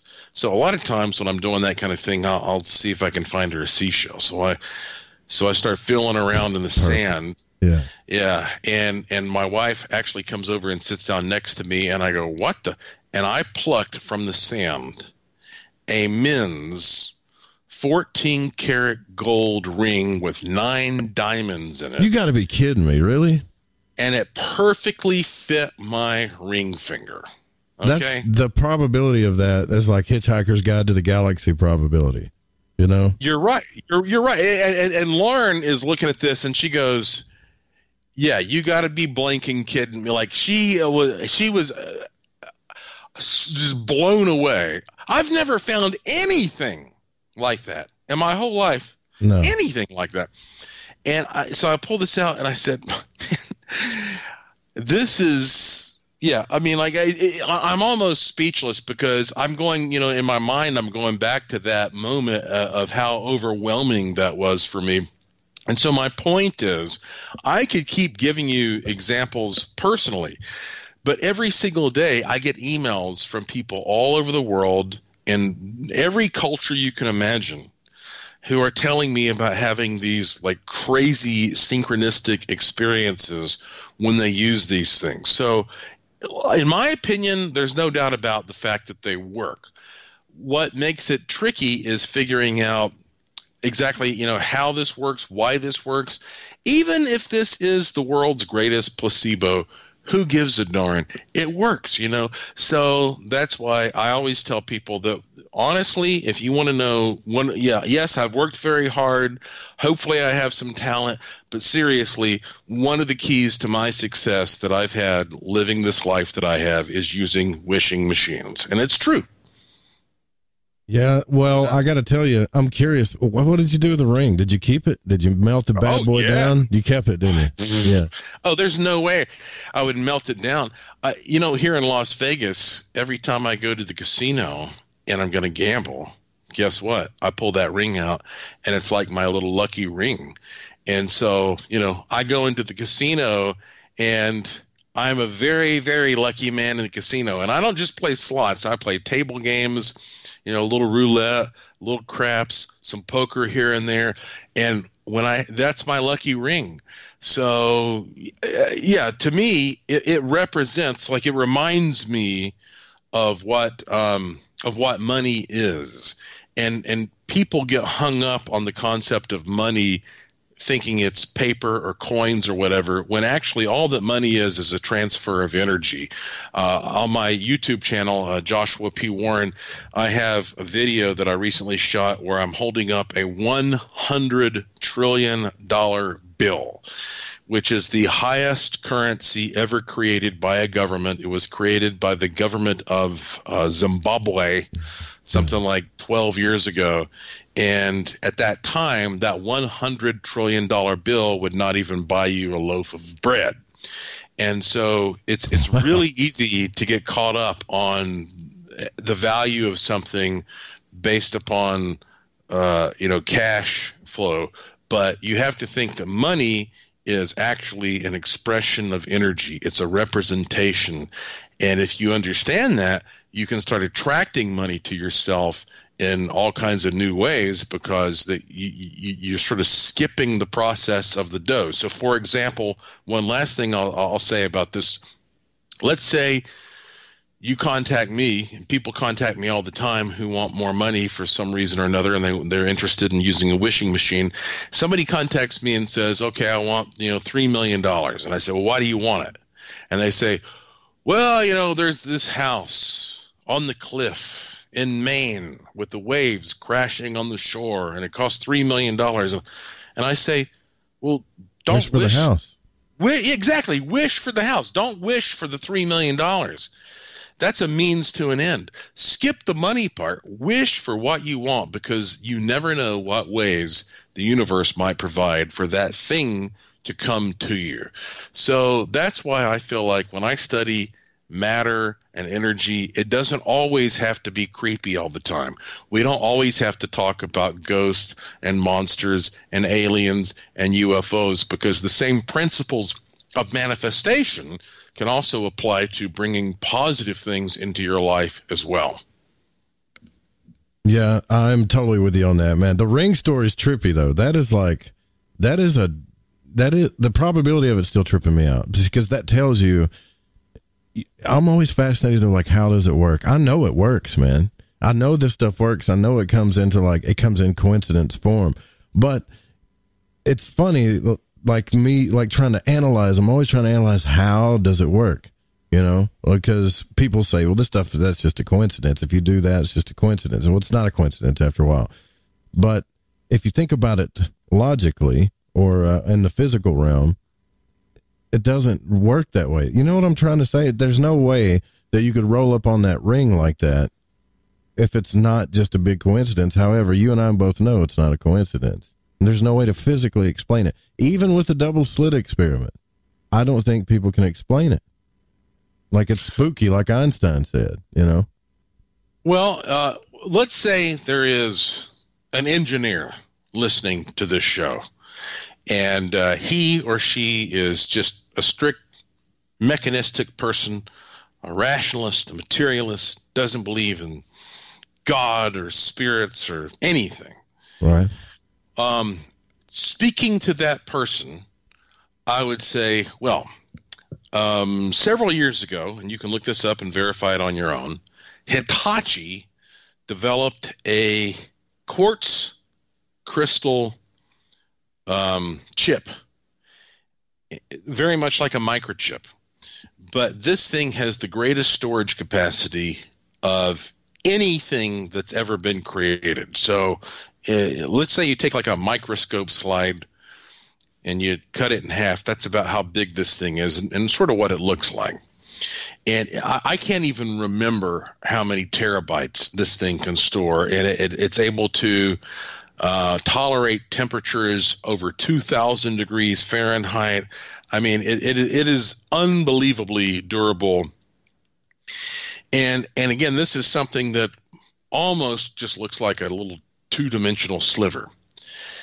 If you crack open a wishing machine, and you're really not supposed to do that, and that's a whole other conversation, but if you do, you will find that the ones that actually work have quartz crystals that are wired into them.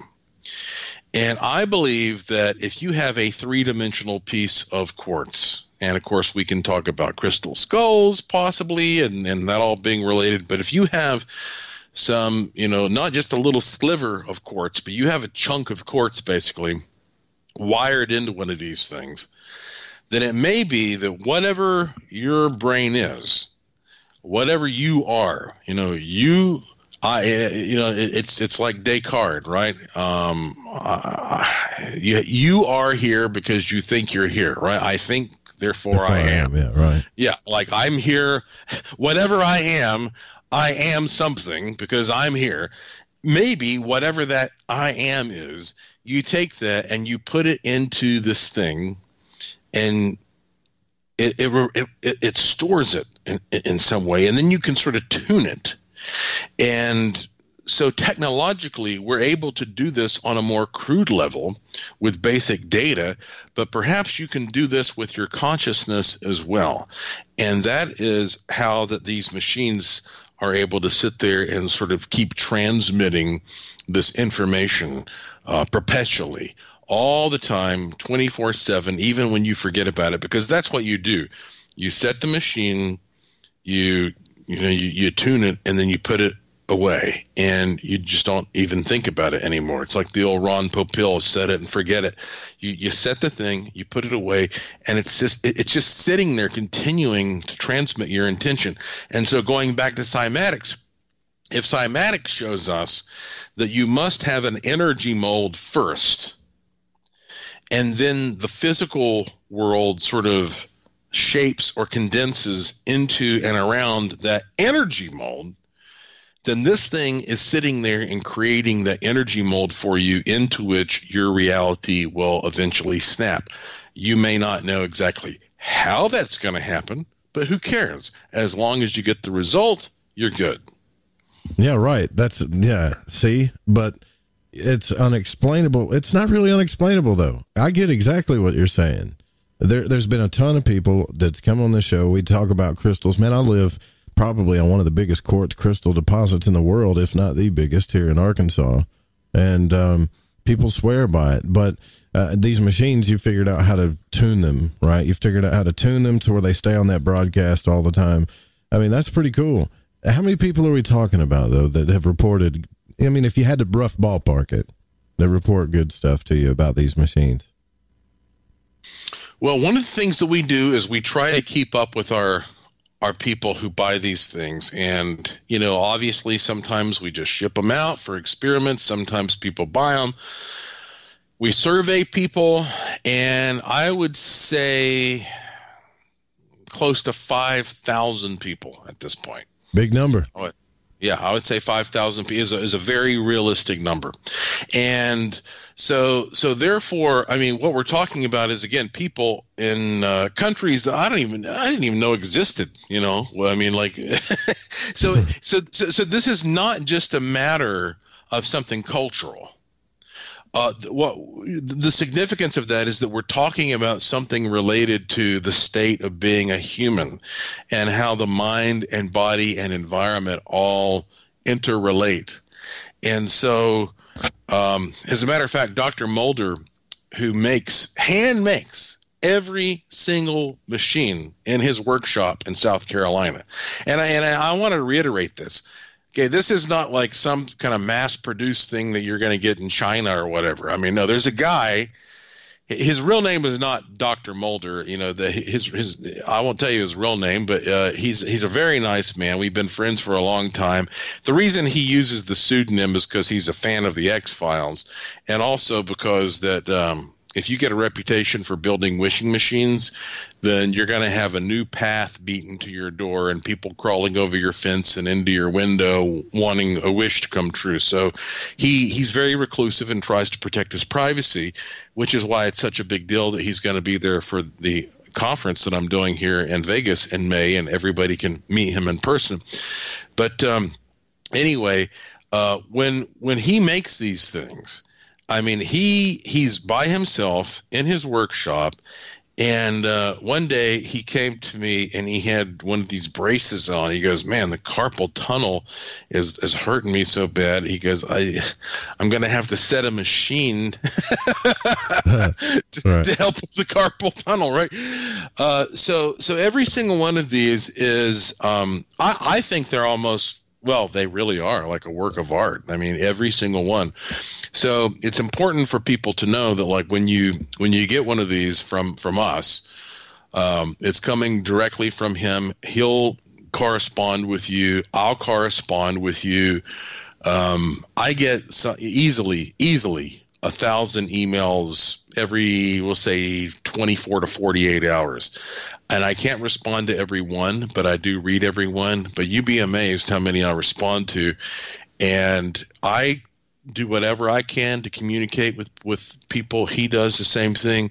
And look, if you want to experiment with this, then you just have to go to wishingmachineproject.com, watch the free content there, and try it out. I mean, like, I don't know.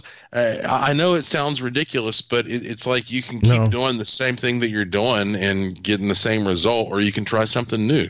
Actually, it doesn't sound ridiculous to me at all. There's a little space in between there where you're taking some very well-known things like quartz crystal, wire, tuning machines, things like that. Because if people are going to say, well, maybe I know what people are thinking. Maybe it's just because I buy this machine that my mind projects different stuff, and now I'm going to have these things.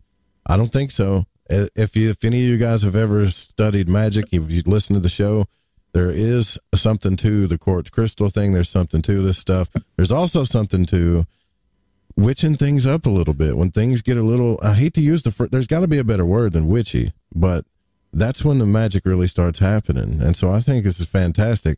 And I hope one of you guys out there get one, because I'm really probably going to get one myself. And we'll start hacking our reality. What do you say? We'll try that too. We'll talk about that when we come back. Get a little bit deeper with this with Joshua P. Warren. Joshua P. Warren's the website. JoshuaPWarren.com. We'll be right back.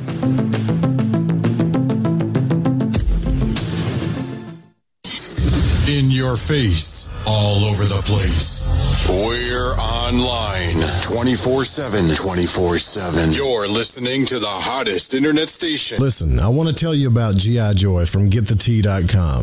It's the best alchemical concoction of goodies for your stomach and digestive system I can recommend, and that's all based on my experience. Packed with colostrum, acidophilus, aloe, peppermint, and turmeric. If you do your own research, then you know this is the bee's knees for the stomach and digestion. Now, due to Big Brother's ears and the eye in the sky, you know I can't go into the details about what it helped me with. All I can say is I got relief. It's non-GMO, no fillers, no preservatives, manufactured right here in the US of A, and delivered to you by the only people who stay on top of the game and are out in front. Go grab a bottle of G.I. Joy at GetTheTea.com and see what all the fuss is about. Again, that's GetTheTea.com. AncientLifeOil.com. For your CBD needs, just remember, AncientLifeOil.com. What does it do for the body, you ask? I can't say due to the people in the suits that run the industry. Big Pharma's all over CBD because of its well, you know what I mean. Research the benefits of CBD on Google and come back to AncientLifeOil.com and purchase your CBD today. non-GMO, and all organic. You don't want to be using a petroleum product. You want to be using the cleanest CBD product on the market, ancientlifeoil.com. We even have CBD for your pet. Help your pet's discomfort. Help your discomfort. Log on to ancientlifeoil.com. That's ancientlifeoil.com. Newly reduced prices to pass off the savings to the most important person, you. ancientlifeoil.com. And one more thing, we have topicals too. So if you have joint pain and some different issues that are going on in your body, you might want to use a topical. Think about it, ancientlifeoil.com. Hi, this is Aaron Hunter, host of Real Paranormal Activity, the podcast where we tell real paranormal experiences of people from around the world. And we also conduct interviews with authors, investigators, psychics, and mediums. Real people, real stories, real fear. Thursdays at 6 p.m. Pacific, 9 p.m. Eastern on the Fringe FM. See you then. My name is Jake. I'm from Billings, Montana, and I am a void walker. Hey, Joe Root. Thanks for lighting the void. This is Janine in the bluegrass of Kentucky, and I am a void walker. What's up, guys? This is Damien from San Marcos, Texas, and I'm a void walker. I listen to the show to keep myself aligned with the world. Hi, this is Laura, a.k.a. Laura Lavender. I'm from Las Vegas, and I listen to Lighting the Void because it helps me understand some of the strangest experiences I've had. So thanks for all that you do and for always being there for us, Joe. You can tug all day long on a carpet that's been glued to the floor. Then you hurt. There are many strong glues out there. Let's see, there's liquid nails and Gorilla Glue. You ever try to remove 3M 5200? That adhesive is strong. Then there's bathroom caulk, silicone rubber, adhesive tape, super glue, flex tape, and stickers. Graffiti. Scientists have come up with glues that stay stuck and can't be removed. Until now. Until Handyman Formula by DeBond. That's right. 95% of adhesives become unstuck when you spray Handyman Formula directly on them. Just spray, wait a few minutes, and remove. It's amazing. Most adhesives become unstuck when you use Handyman Formula. Visit DeBondCorporation.com or MCMaster.com. Call 561-575-4200. This stuff really works. Handyman Formula by DeBond, a great Christmas gift. Ever seen an extraterrestrial? It can be hard to believe they exist unless you've seen one for yourself. What if I told you I've seen them my whole life, but have never had a witness who shared the encounter with me? Now, what if I told you I saw 4 of them, 2 with blue skin, and there are over 20 witnesses to this CE5 event? My new book, The Blue Beings, Visitation at the UFO Conference, documents actual accounts from real witnesses, many of which have gone on record to attest to this otherworldly reality. Be a part of the quantum paradigm shift that is taking place right now. Go to johnpolkmedia.com to get your copy of The Blue Beings, Visitation at the UFO Conference, on sale right now at johnpolkmedia.com. That's JOHNPOLK media.com. This is the Rogie Report News on the Fringe FM. I'm Jess Rogie. Doctors at the KCI Institute at Oregon Health and Science University in Portland have announced the first use of CRISPR, the revolutionary gene editing tool inside a person's body.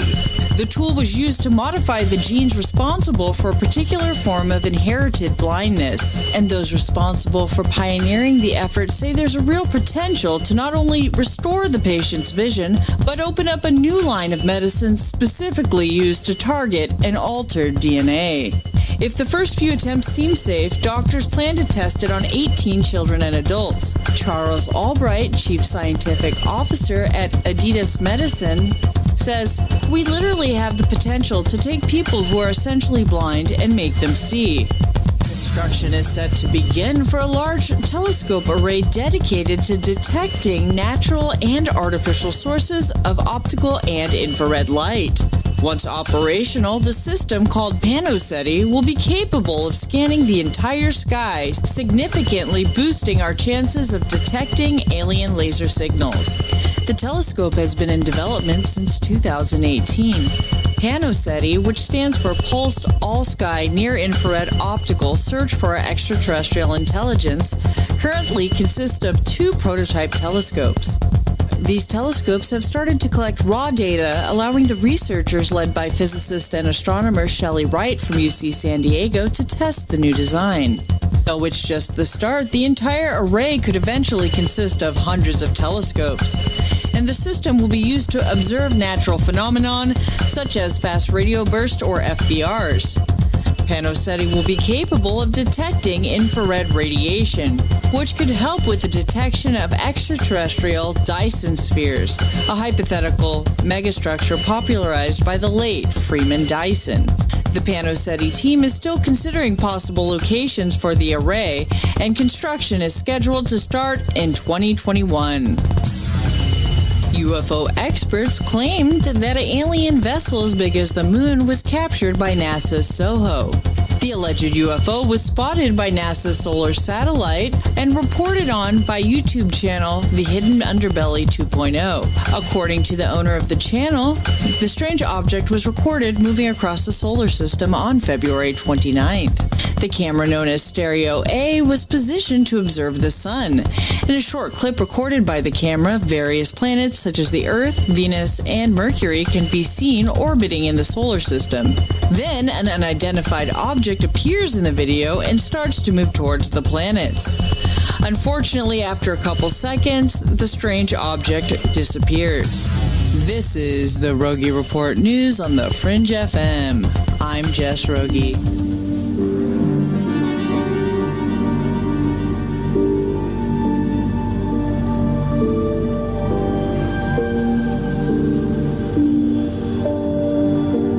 Listening to Lighting the Void. The call-in number is 1-800-588-0335. If you would like to text, you can text in at 501-777-5631. Yeah, you know, I don't know if anybody uses that text line anymore, but you can still text in if you want. You can also go to the Fringe FM chat and join all of our cool folks over there at the Fringe FM chat. There's a whole, when you get in there, I know it gets confusing to some people, but every night we just kind of hang out in the main hall and it stays up 24/7. But there are other chat rooms where you can put questions and talk about nature and share pictures with your family, and it's growing. We got a cool little community over here. Joshua P. Warren is our guest tonight, and man, we were talking about all things strange and all things manifesting, and you've been doing this for like over, what'd you say, 27 years now? Is that right? That's how long 27, yeah, 27 years as a professional paranormal investigator. And yeah, I started when I was a teenager, and what a wild ride it's been. Yeah, well, it's done well for you. And this event that you're doing in Las Vegas called Finding Your Magic, How to Hack Reality, that is a big discussion now, man. Like, I'm not saying that it's not real or anything like that, but a lot of people are writing about this, talking about this. They know it's truth. Everybody's finding their own edges to it, and I'm happy about it, man. But doesn't it seem kind of funny now, and I'm curious what you think about this, that the more, because right now, and it's just statistically true, there are more people that are practicing things like magic and mysticism than ever before. It's popular, it's in TV shows and stuff and everything now, and yet still the news is kind of just like pushing end time stuff. You know, I even heard some other person the other day say, well, it's people are worshiping Babylon and all this other stuff, and the mysteries more than they ever have, and we've got pestilences and viruses, and it's like, what's really going on here, right? Is it really a war of our conscience? It feels like that, doesn't it, sometimes? And it's really just a war of self-discovery in our consciousness, I think. Okay, well, let's look at this realistically based upon what we know historically speaking. So around 150 years ago, we had slaves in this country. Yeah, right. 100 years ago, women could not vote. We are getting so much better as we progress. I mean, if it's, to me, it's sort of astounding when you go to some of these museums where they have torture devices from the Middle Ages and they show like this stuff. Yeah. Put a big corkscrew on a guy. Let's see what we can get out of him. What do we want out of him with this corkscrew? I mean, we are getting so much better as a collective society that life is better than it's ever been. We have refrigerators. Mm-hmm. We have air conditioning. We have got anesthetics. Imagine going to the doctor before that they could numb things. Yeah, right. Yeah, I actually read a whole report about that. It's funny you brought that up, man, because I was thinking, what? How they did surgeries on people back in the day, and literally all they had was like alcohol. That's it, you know? And they're going to amputate a leg or something. I mean, you give a guy a shot of whiskey. I've had plenty of shots of whiskey. That is not enough for me to have my leg sawed off. No way, man. Yeah, no way. I went to the doctor the other day. My dad has got glaucoma. Well, he was sort of like borderline glaucoma, but he got it treated early on. So I went to the eye doctor the other day just to make sure that my eyes are okay. And they literally had a device there, and they touched my eyeball, and I couldn't feel it at all. Oh. I said, you just touched my eyeball? He goes, yep. And so look, that's true. We are so lucky, man. You can get onto an airplane and fly anywhere in the world within 24 hours. And I mean, we are so spoiled that we don't even know what bad news is anymore. So when you watch this stuff in the media, they have to exaggerate it. They have to magnify it. They have to terrify you enough to tap into that fight or flight, survival of the fittest mechanism, because otherwise you wouldn't watch. I mean, you know, as a guy who's traveled around the world quite a bit, I mean, most people that you meet are really, really nice. Yeah. I mean, 5% of the time you might meet a jerk, but 95% of the time people are very cool. And even if you're a blatant outsider, you know, for 5 years in Puerto Rico, I mean, I couldn't speak Spanish very well, and I stood out like a sore thumb. Everybody was super nice to me.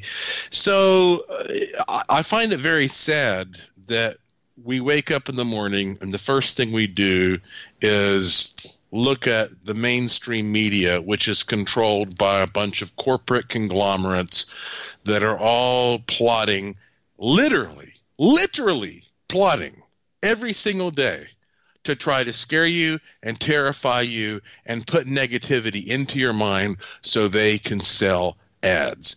That really offends me. And so all I can say is, look, you got to be out there for, you know, on your own and like take a look at history, take a look at statistics, and realize sometimes if you just turn off all this stuff and you just open the window or walk outside, the birds are chirping, the sun is shining, the breeze is blowing, and it's not that bad. You have to keep things in perspective. Yeah. And you know what? A lot of people might be saying, well, that's easy for you to say because you're from Asheville. We're having all kinds of crazy stuff happen where I live. It's that way. It get that way here. I mean, it can get that way anywhere. And if you look at the numbers, I mean, do we really have to talk about this again, right? Like, don't give in to the fear. I mean, all of us know about manifesting things. You ever notice how, you know, how Darth, you said you're a Star Wars fan, right? You know, Darth Vader's always like, you only knew the power of the dark side. They stress the power of the dark side a lot because even in magic, it's like the shortcut to things. And even in manifestation, if you want to manifest something super quick, just get really afraid of something happening. And that's what will happen. Even in the market, things go down much faster and harder than they go up. The only reason why that happens is because that's where everybody's intentions and stuff is. If the world would get that too good to be true mentality mind out of them and all the programming that their parents had put in, I'm hoping that'll happen one day, then it would be the reverse. You know what I mean? I really think it would.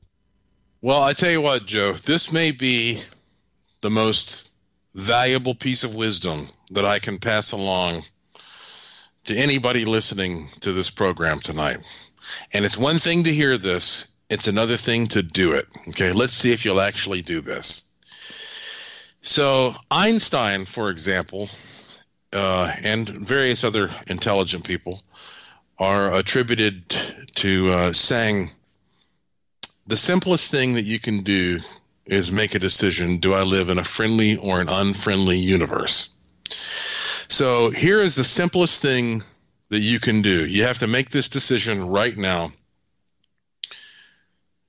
And write this down. If anybody listening, if you have a pad, if you have a pen, grab it.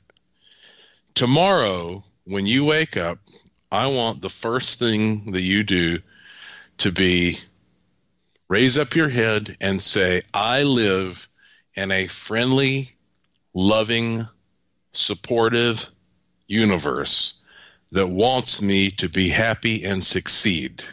So I'm going to repeat that. I live in a friendly, loving, supportive universe that wants me to be happy and succeed. And you can also go to freecharm.com and you'll see that information.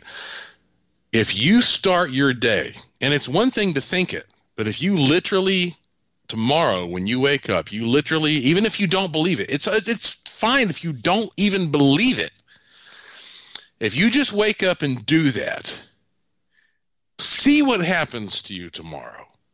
Because I get emails every day from people who say, holy, you know what? I did that, and here's what happened. And it's wonderful, wonderful stories. You do that every single day. Every single day. That should be the first thing that you do before you have your drink of water or you go to the bathroom or whatever. You just say that. And if you do that, you will start shifting the foundation of your life. And once you do that and you start seeing, oh, wow, I have a friendly relationship with the universe now, then that will open the door for these more, I guess you could call them advanced or more extensive things that we're talking about that you can get into once you start realizing this is real. Have you ever had an encounter, though, like a spiritual encounter yourself with any type of being, guides, angels, stuff like that? Because I start thinking about that when I hear people say that. But I don't think you have to have that. I'm just curious if you have, because you do get into a lot of different things in this field that we've talked about. Have you ever had an encounter with something like that? Well, let's start from like my basic beginnings, because I spent approximately 6 years investigating supposedly haunted houses. Yeah, that's what I was thinking. Yeah, and never seeing anything that convinced me that ghosts were real. It almost became like a psychology project because, you know, after a while, I realized that some of these people I was talking to seemed to be telling the truth. And so the only way I could rationalize it was, well, maybe some people have certain rods and cones in their eyes, and I don't have those rods and cones. I'm just not one of these people who can see ghosts. But then all that changed. Finally, one night when I was in an attic of the house, and I was with another researcher named Rob, and then Rob said, Josh, look. And I turned around, and he and I were about 3 feet apart, and here was this big blue, kind of like grayish blue, misty form hovering between the two of us. And you know what's funny is that I was so rational, if you want to put it that way, that I would have second-guessed myself if it hadn't been for the fact that I had a camera around my neck and I took a picture of it. I also touched it, and he did too. So we're on different sides of it, and I touched it, and it was cold. It made the hair stand up on my knuckles. But it was that picture that I go back to, because if I had not had that picture, I would have thought, did I imagine that? You know, did I dream that? You know, like, and that's kind of sad that's kind of a sad statement about how that we view reality. I mean, like if you're, again, a rational person and you try to look at things logically, it's easier to second guess yourself than accept what you experienced if it doesn't fit into your paradigm. So, well, we've been doing that since the beginning of time. We negate our experience and go with our programs because that's what we think we're supposed to do. That's exactly right. Yeah, you got it. You got it. And what we're doing right now, you and I are trying to help other people break out of that programming by listening to this and saying, trust yourself a little bit more. Now, look, some people, of course, are just wacky as heck, and they're out there. That's just something you have to deal with. But these things do happen. They're just rare. That's why they're called paranormal. And I don't think the TV business helps us one bit, because you can't crank this stuff out on a weekly schedule. I mean, a lot of the stuff that you see on TV is, as you mentioned, confirmation bias, or whatever else that they're sort of manipulating just to get their paycheck that week. But in reality, though, like, this stuff does happen. So that was the first time I saw a ghost. Now, since then, it hasn't been like the floodgates have opened. I've only had a handful of ghostly experiences that I'll even talk about, because that I think they live up to my standard of credibility. But one of them was really like, this is probably the spookiest night I ever had in my life. And I was at Myrtle's Plantation in St. Francisville, Louisiana, which is outside of Baton Rouge. And Myrtle's Plantation has a long, sordid, bloody history, a lot of mistreatment of slaves and stuff. And so I was spending the night there by myself, completely alone. I had the whole property to myself. I couldn't believe it. I mean, like, basically when I got there, the maintenance dude gave me the keys and said, have a good night. And I could have stolen everything they had there. Why am I getting a spooky feeling about the story already? Yeah. So I got this giant plantation. Yeah. Out in the middle of like swampland. As a matter of fact, to really give you some more detail, I just so happened to get there in the middle of a huge flood, and I almost died on the way there because this bridge had washed out, and I was the first car to get to the bridge, and I literally hydroplaned to the edge of this thing before I went. It scares me. I don't even like thinking about what that would have been like. So anyway, then I get there, and there's a pack of black cats, like something out of a Stephen King novel, running all over the place. So anyway. Oh, my God. Yeah. So here it is. I'm worn out. I'm tired. I'm sleep deprived. That granted. But still, I'm there by myself, and they put me in what's called the General David Bradford Suite, which has a big high ceiling, has a 4-poster bed like Ebenezer Scrooge would sleep in, these big paintings on the wall with like the eyeballs that follow you around, and yeah. So it's creepy, right? So anyway, I go in there, and it's like probably 10 o'clock at night, and I'm so worn out, but I had a bunch of EMF meters and stuff, and by the way, and there's nobody here. I mean, you're all by yourself. No, I'm serious. I am not exaggerating. In a plantation. That's scary, man. I invite any of your listeners to contact the management of Myrtle's Plantation and verify that I was alone, 100% alone on that property. And the great thing is, once again, I have video footage. And so I turned on these meters, and that's another thing that annoys me. You have a lot of these so-called paranormal investigators out there who say, oh, we're getting some EMF over there.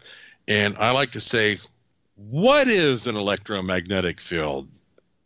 Like, can you explain to me? Because I know what it is. An electromagnetic field has a definition. Okay. And I won't get into that right now, but a lot of these people are running around with boxes, and they're saying, oh, it's squealing, it's squeaking. And it's making a noise. They don't know what they're talking about. Okay? They don't know what they're talking about. I actually we could do an hour on what an electromagnetic field is. So anyway, I turn on all these devices, and all of a sudden, we start getting. I was by myself, but I started getting like all these weird, like huge fluctuations, and so I'm videotaping this, and honestly, the fact that I'm videotaping it made me feel almost like that I was not alone, and which is that's a weird thing to videotape. Feeling, yeah. Yeah, it makes you feel like you're not like, oh, I'm with people, but you're not. You're by yourself. So anyway, as I'm videotaping, all of a sudden on the door, boom, boom, boom. Oh, no. About down to my skin. Yeah. Right? It's storming outside. So I went over and I opened the door and there was nobody there. I'm videotaping all this. So then I turned around and I said, if there's somebody in this room with me, would you please do that again? Boom, boom, boom. Okay. Now, once again, I'm getting goosebumps even here talking to you, Joe. And so, but just to be sure, I said, if there's somebody here, can you please do that again? Boom, boom, boom. All right. That is when the fight or flight kind of instinct kicked in. Yeah, I'd have done it this first time for me. Yeah, I can't help but feel like I want to get out of this room. But I resisted that.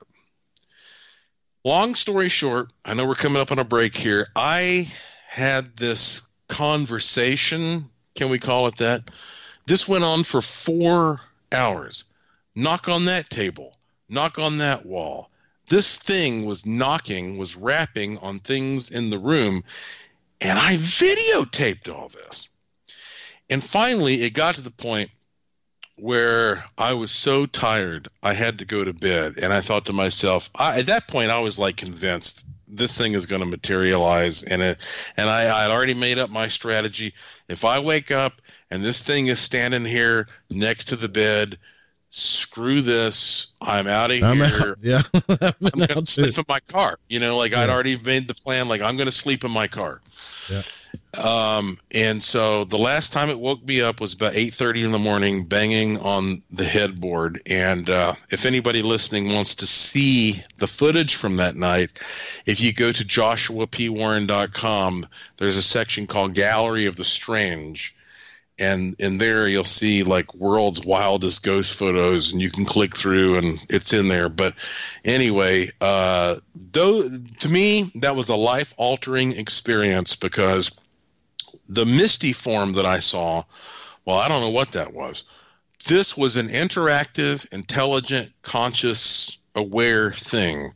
And it changed my life. It really did. Man, I gotta check that out. Actually, I want to see that. But someone just said something in the chat that I thought's interesting. Maybe you think about, you were alone.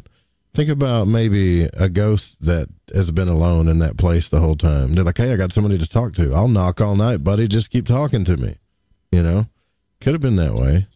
But that's true. Did you get a scary feeling though? Like you were, of course you were scared. I don't know how you lasted that long though. Honestly, I would have been out. I slept there the next night also. Really? But that's a good point because it didn't feel harmful, it was just scary because when you are there by yourself on a giant property, and I had the lights out. I turned the lights out. Okay, I was using night shot. When you're there in the dark by yourself on a giant property and some kind of a disembodied spirit or energy or whatever the heck you want to call it is clearly there and interacting with you. If you're not scared in some way, then you probably have a screw loose somewhere else. Yeah. But yeah, that was, so but no, I didn't feel that like I was threatened by it, but it's that fight or flight thing, it freaks you out. Yeah. Well, you're a very, I guess you're a braver man than me. I don't know. I've been to a plantation before. There are some pretty freaky places.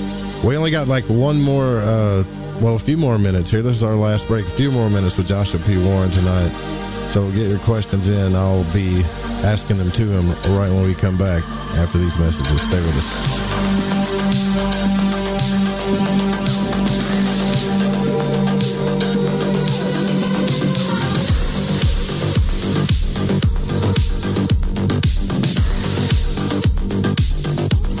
Charlton from Metaphorical Archaeology. If you've ever had a traumatic paranormal experience, the effects of it may stay with you for years. Who do you talk to? You can't go to conventional help. What we do is we use emotional freedom techniques or tapping to actually neutralize the effects of that event. Maybe when you tell the story now, your heart races and your palms get sweaty. You don't even want to think about it because you don't know how to neutralize that. That's what EFT tapping does. It neutralizes those emotions. The circuit that was recorded on is gone. The energy flows freely and you're free of it. And that's what emotional freedom is all about. We offer this as a pro bono service, but this is something that I offer because no one, it seems, is helping people with these experiences. If you'd like to reach me, it's really easy. My cell phone is 214-995-3754. Please leave a message. I will get back to you as quickly as possible. Or you can email me,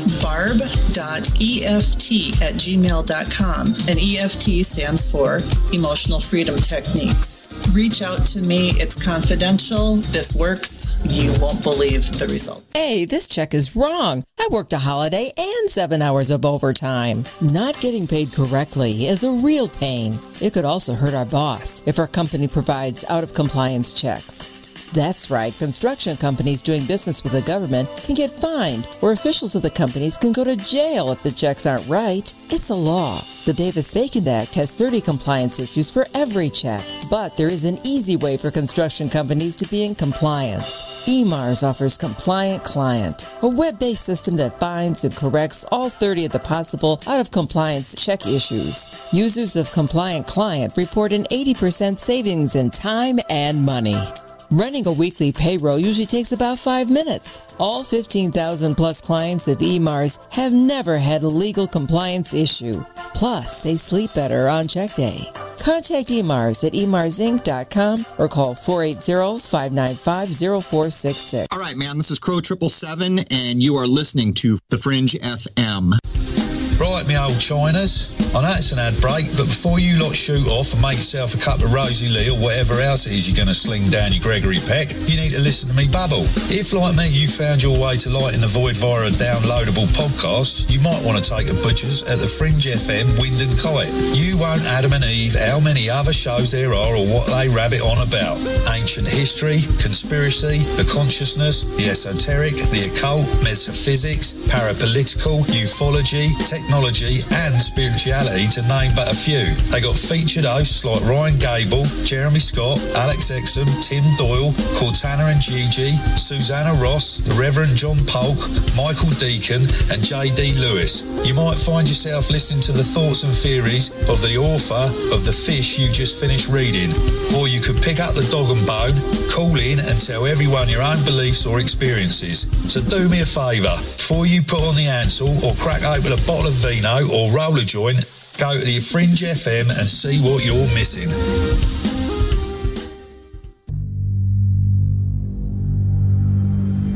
From a cave in the depths of your mind, it's Lighting the Void with Joe Roop.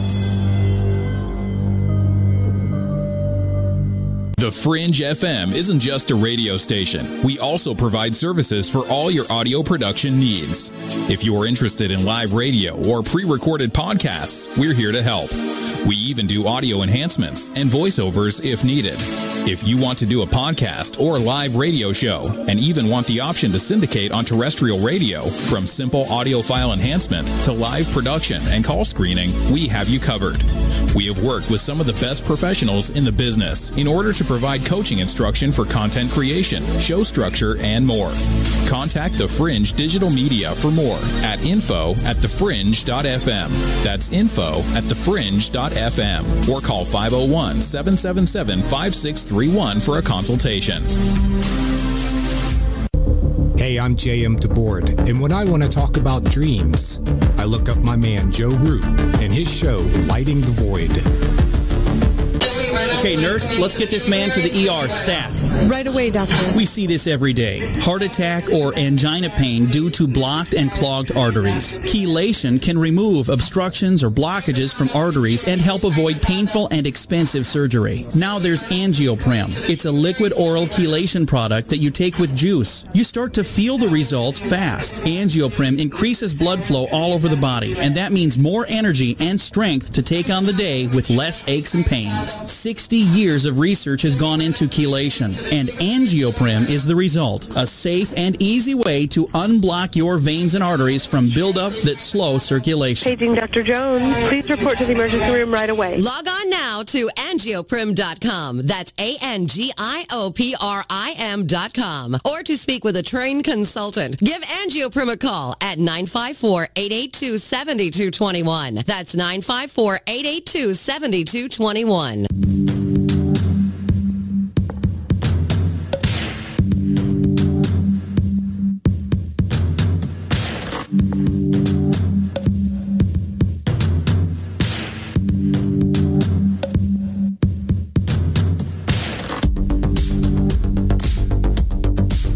We are live on the Fringe FM. You're listening to Lighting the Void, and I am your host, Joe Rube. Our guest tonight, Joshua P. Warren. Look, if it's the first time you're listening to the show, we talk about all things strange, but mainly consciousness exploration, esoteric magic, ufology, all the stuff that you don't hear when you listen to politics and regular mainstream radio.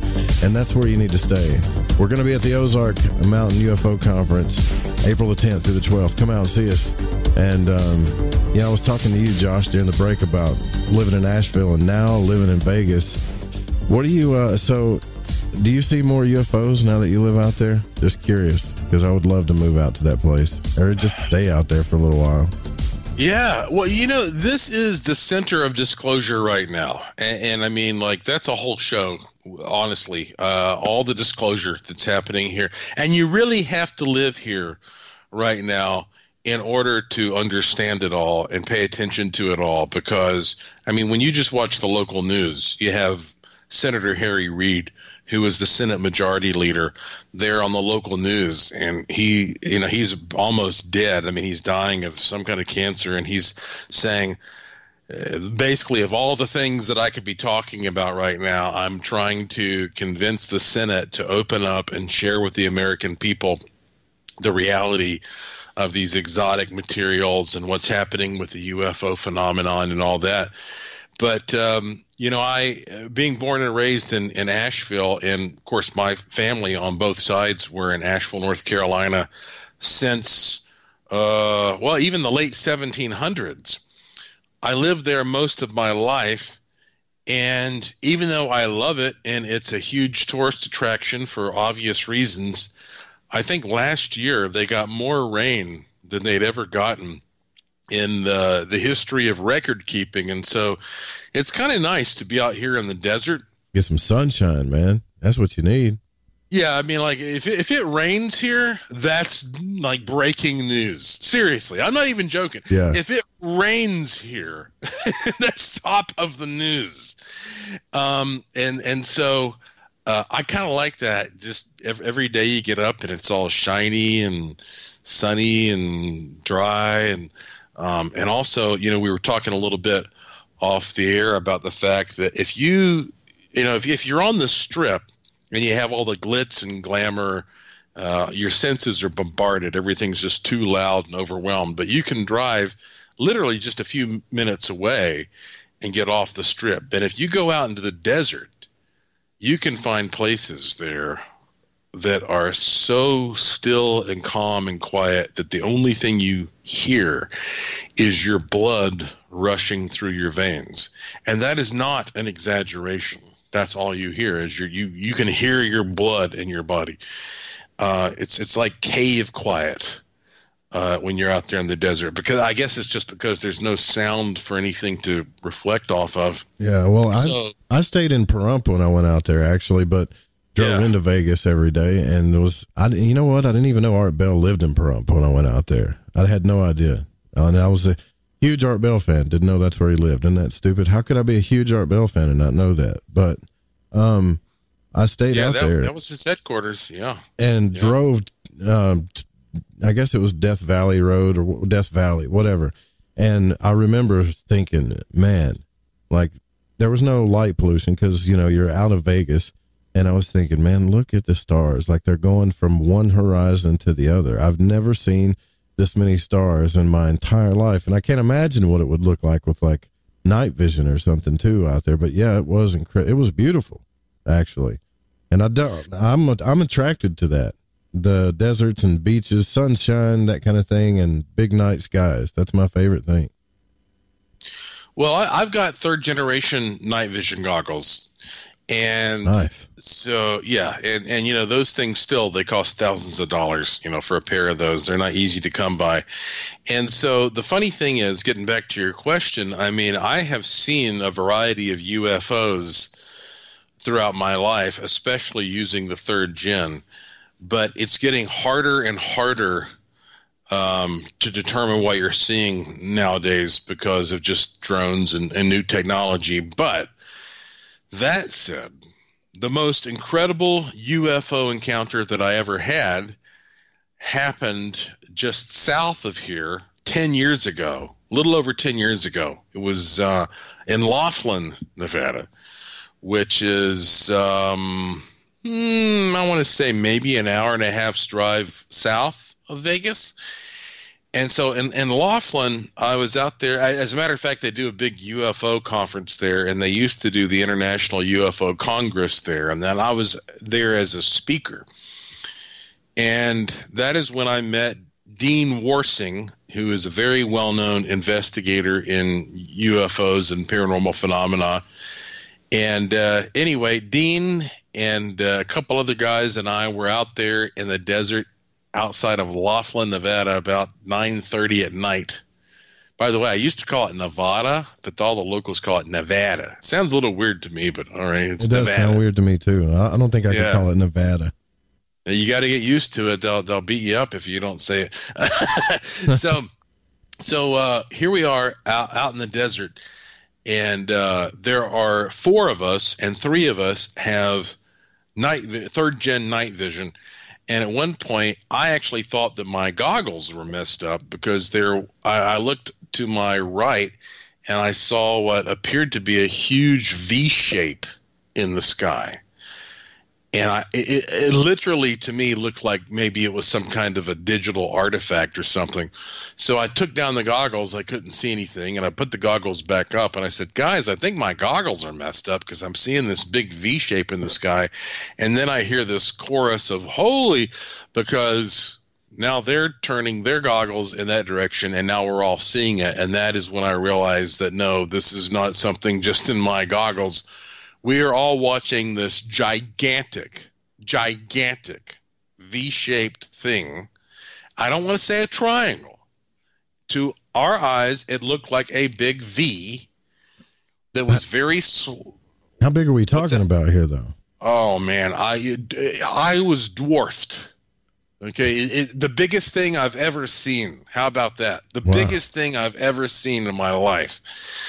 This thing... I mean, again, it's one of those deals that gives you the goosebumps. It slowly passed. It probably took it a couple minutes from the east to the west. And as it went overhead, I've never felt so small in my life. I mean, it was freaky, and totally silent, completely silent. And of course, we're all mesmerized. None of us had cameras hooked up to it or anything like that. And this thing just silently passed over and disappeared into the distance. And after that, the rest of the night, we just sat up. Like, I couldn't sleep. Yeah. All we did was sit there and talk about this over and over and over and over again in my hotel room. And the next morning, I called everybody. Okay, I called the airport, I called the military base, I called the Wildlife Commission, I called everybody and said, here's what I saw last night. Is there any explanation? And nobody had any explanation for it. And so I'm telling you, blips, Joe. Nothing. Nobody had any reports of anything. Huh? Nope, not at all. I'm telling you, this stuff, when it happens to you, okay, and again, you have to understand, I am a guy who has pursued this throughout most of my life. Right. I have put myself in these situations where I am more likely to experience it than the average person. When you are like me and you put yourself in that position and you see these things, I don't know what it is. Okay, I can't tell you that was an alien craft or if it was some kind of secret military stuff or whatever, but if I'd not had the night vision goggles, I would have never known that thing floated overhead. But the fact that I had those goggles, it allowed me to see it, and it's so amazing. Well, was it definitely like a craft? I mean, or was it, the reason why I asked that is because we don't know what's out there in the universe. I mean, and I'm thinking, did it look like a craft, or did it look like it was some type of entity moving across? Do you know what I'm saying? Like, to me, I have no doubt that it was a craft. I produced this show that 2 times a week here in Las Vegas. It's called the Creepy Vegas Ghost and UFO Show. And we do it on Wednesdays on the Strip for all ages, and then on Saturdays at Millennium Fandom, which is a really cool bar right next to Zach Bagans' Haunted Museum there, and that's only for 21 up. And one of the things that we feature is the experience that a man named Sean Kevin Jason had. Yeah, I know him. Yeah, I've talked to him before. You've talked to, okay. And when Art was living in Pahrump, Art used to talk about seeing these big black triangular things flying over. And Sean Kevin Jason actually came to our show, told us about his experience. If anybody's going to be in Vegas soon, go to creepyvegas.com, creepyvegas.com. He told us about his experience, and then I went out in the desert with him, and he had, a little model of the craft that he had seen, and it just so happened to be exactly at the spot where I documented a time anomaly in the summer of 2018. But the thing is, Sean Kevin Jason said that he got the impression that it was a man-made craft. So, in other words, we have this sort of hall of mirrors here, where we know that alien and exotic technology is being back engineered out here in Las Vegas. So when you see something, you have to scratch your head and say, is this alien, or is this some man-made back engineered stuff, or does it fall in another category? So I don't know for sure, but even though what I saw was a V shape, it may be that it was actually a triangle, and I just was able to see the leading edge of it, or edges of it. But this is the place to be right now if you're into UFOs, for sure. There's no telling what's going on in that desert. Truthfully, there's no telling. There's so much land out there, so much deserted land that we think is deserted. There's no telling. And it's funny you talk about Sean, because Sean, he's been on the show a couple of times, and we talked to him about, he got really into time, big time, like talking about time, and I think it was reverse probabilities and things like that. And I'm like, what in the world? You could tell that he's experienced something big, because he was talking about some of the times the voices he heard that would tell him something was going to happen, and then it would happen. And then later on in his life, he ends up, like seeing a ship, right? And it's like, yeah, there's something strange about all this. And I think if we ever really, truly find out the truth about UFOs, and most people don't even think this about me, though, honestly, Joshua, but I really think it's going to be much bigger than we imagine. It's not going to be like, oh, yeah, there are flying saucers with little gray aliens and stuff. That did happen. Roswell happened. I think it's going to be something bigger, something like, yeah, we've actually been talking to these cats for a long time, and, we've been working on their technology for 50 or 60 years, and they know how to slip time and all this other stuff. I really believe that. I think it's bigger than we think. I mean, why would Harry Reid be like like you said, he's about to die, and the one thing that's on his mind, it's not the coronavirus, it's not curing AIDS or cancer. He's thinking about this. Think about that. Yeah, I mean, and, you know, I know that pretty soon we're going to have to wrap the show up, but I mean, like, I have this whole timeline. Actually, okay, listen to this. Okay, so in December of 2017, ATIP, the Advanced Aerospace Threat Identification Program, was announced. Mm-hmm. And then in early June of 2018, NASA announces that, quote, complex organic material was found on Mars. And then June 18th of 2018, I discovered a time warp on the way to Area 51, and that was the same day that President Trump announced the Space Force. Space Force, yeah. July 25th of 2018, NASA announces that there is, quote, an underground lake on Mars, end quote. And then on July 25th of 2018, George Knapp released Senator Harry Reid's letter, which was dated June 24th of 2009, where he is saying we have these exotic materials that are going to affect warfare and communications and transportation, and we don't want our adversaries to get it. So in other words, where did that come from if we don't want our adversaries to get it? And then August of 2018, it was announced that in June of 2018, when I got my time warp reading, that the Air Force had dropped a new type of Earth-penetrating nuclear gravity bomb from a B-2 at Nellis Air Force Base right beside the time warp location.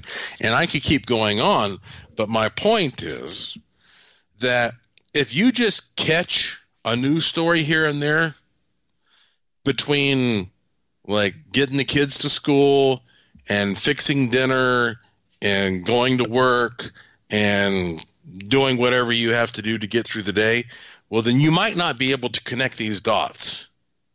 But my job and part of my value is to connect dots. And there are a lot of dots that I am connecting here, and that anybody who's paying attention should be connecting, that are basically expressing, hey, disclosure has happened. Mm-hmm. If you're waiting for President Trump to stand up in front of a podium and say we have aliens, well, think about the fact that no matter what President Trump or any other president stands up at a podium and says, immediately you have 50% of the public saying, I don't believe it because he said it. All right. So what are you waiting for? Look at the facts. If you look at the facts, if you keep up with the data, you keep up with the information, you can see that our government has told us in a very soft but a very conclusive way that we are not alone. And the reason this is not the big headline and coronavirus is that if we're not alone, well, then we think, well, who's in charge here? Are the aliens in charge? But with coronavirus, oh no, we've got this under control. We're the officials, and so that's sort of the way the news is spun. Yeah, I get what you're saying. Yeah, but there's a lot of shady stuff goes on in the background too, man. And that's the thing is, it's trying to stick with the facts about that stuff gets a little hard sometimes, because I can't tell.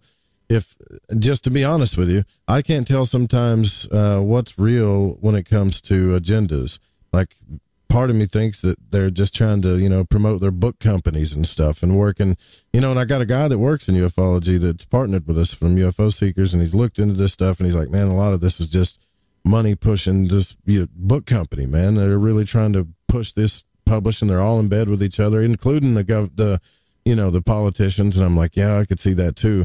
But then you look at some of the reports of what people have seen, and it's like, it gets a little muddy, but I am with you when it comes to disclosures already happened, because there are some facts, about a lot of facts that kind of line up. And I'm sure you've got way more than me that let me know that it's already happened. It's already here, man. And I really would like to just, what you talk about, that soft thing that they gave us, that's exactly what I think too. Almost like they gave us a cookie, so to speak, and say, okay, here's some information. Now you can stop pushing so hard, and so we can do our thing. You know, that's what I feel like sometimes. Oh, yeah. Well, I mean, don't you think it's funny that you've always heard the argument that when Orson Welles did his War of the Worlds broadcast, everybody panicked, everybody flipped out. And so that was used as the excuse, like, well, we can't tell the public about this because that's what they're going to do. Right, yeah. And yet, what are they doing now? When every single news source that you look at is coronavirus, you know, I mean, Lauren got on the internet and like a little pack of hand sanitizer was like $45 or something ridiculous like that. So, look, people can handle aliens right now, but when you tell them there's this horrible infection going around that you're going to die from, that freaks people out, and the stats just don't support it. And so the funny thing is, we would probably have less of a reaction if they just came right out and the president did say, "We are not alone." That'd be a great thing to do 2 nights before the election, right? We are not alone. Exactly. That would be perfect. Yeah. And if you vote for me, I'll go into it. Right? I'll tell you everything. Yeah, everybody, they can argue about the budget and coronavirus and stuff, but you vote for me, you'll get the real deal. That would seal it. Maybe. I mean, like, that may happen. It's possible. It's possible. Yeah, it is. But I know we are running down short on time here, but listen, I do want to thank you for coming on the show, man. And I want everybody that's over in the West that listens to the show to go out and go to your conference, man. That one you got. And what's the dates on that conference again? The last one that you're going to, It's going to be May 29th and 30th of 2020. And so we're talking about a Friday night and a Saturday. It is honestly going to be my last conference ever. It's called Finding Your Magic 2. If you go to youwillmanifest.com, you can learn about it. And if you go to my website, joshuapwarren.com, you can find all kinds of cool free videos and pictures. Go to my curiosity shop. You'll find things that are unique and handmade that you won't discover anywhere else in the world. But hey, even if you don't live out west, jump on an airplane. Las Vegas it's the entertainment capital of the world. It's cheap to get here. It's easy to get here, in and out. But before we have to wrap up, I just want to say this is my first time on your show, Joe, and you're a really talented, great broadcaster, and it's been a pleasure to talk to you for 3 hours. So I look forward to our future conversations, and thank you so much for having me on the program. Well, man, you're very welcome. It's been an absolute pleasure for me too. Yeah, it's been a fantastic conversation. And go to the website, joshuapwarren.com. All of the info that we talked about tonight, all of that stuff is there. You can get you a wishing machine too. I'm going to drop all of those links too for the archives for you guys at the podcast. So if you listen to the podcast and you got questions, we're going to have all of the links there as well too. And we do got to get out here. I want to thank my producer Pacho for making the show happen tonight. Also the people that help with the Fringe FM, Jeremy, Amanda, Barbara, and Eric Markham. We love all you guys, and especially love all you Void Walkers in the Fringe FM chat. We'll see you guys tomorrow night. Same time, same channel. Good night.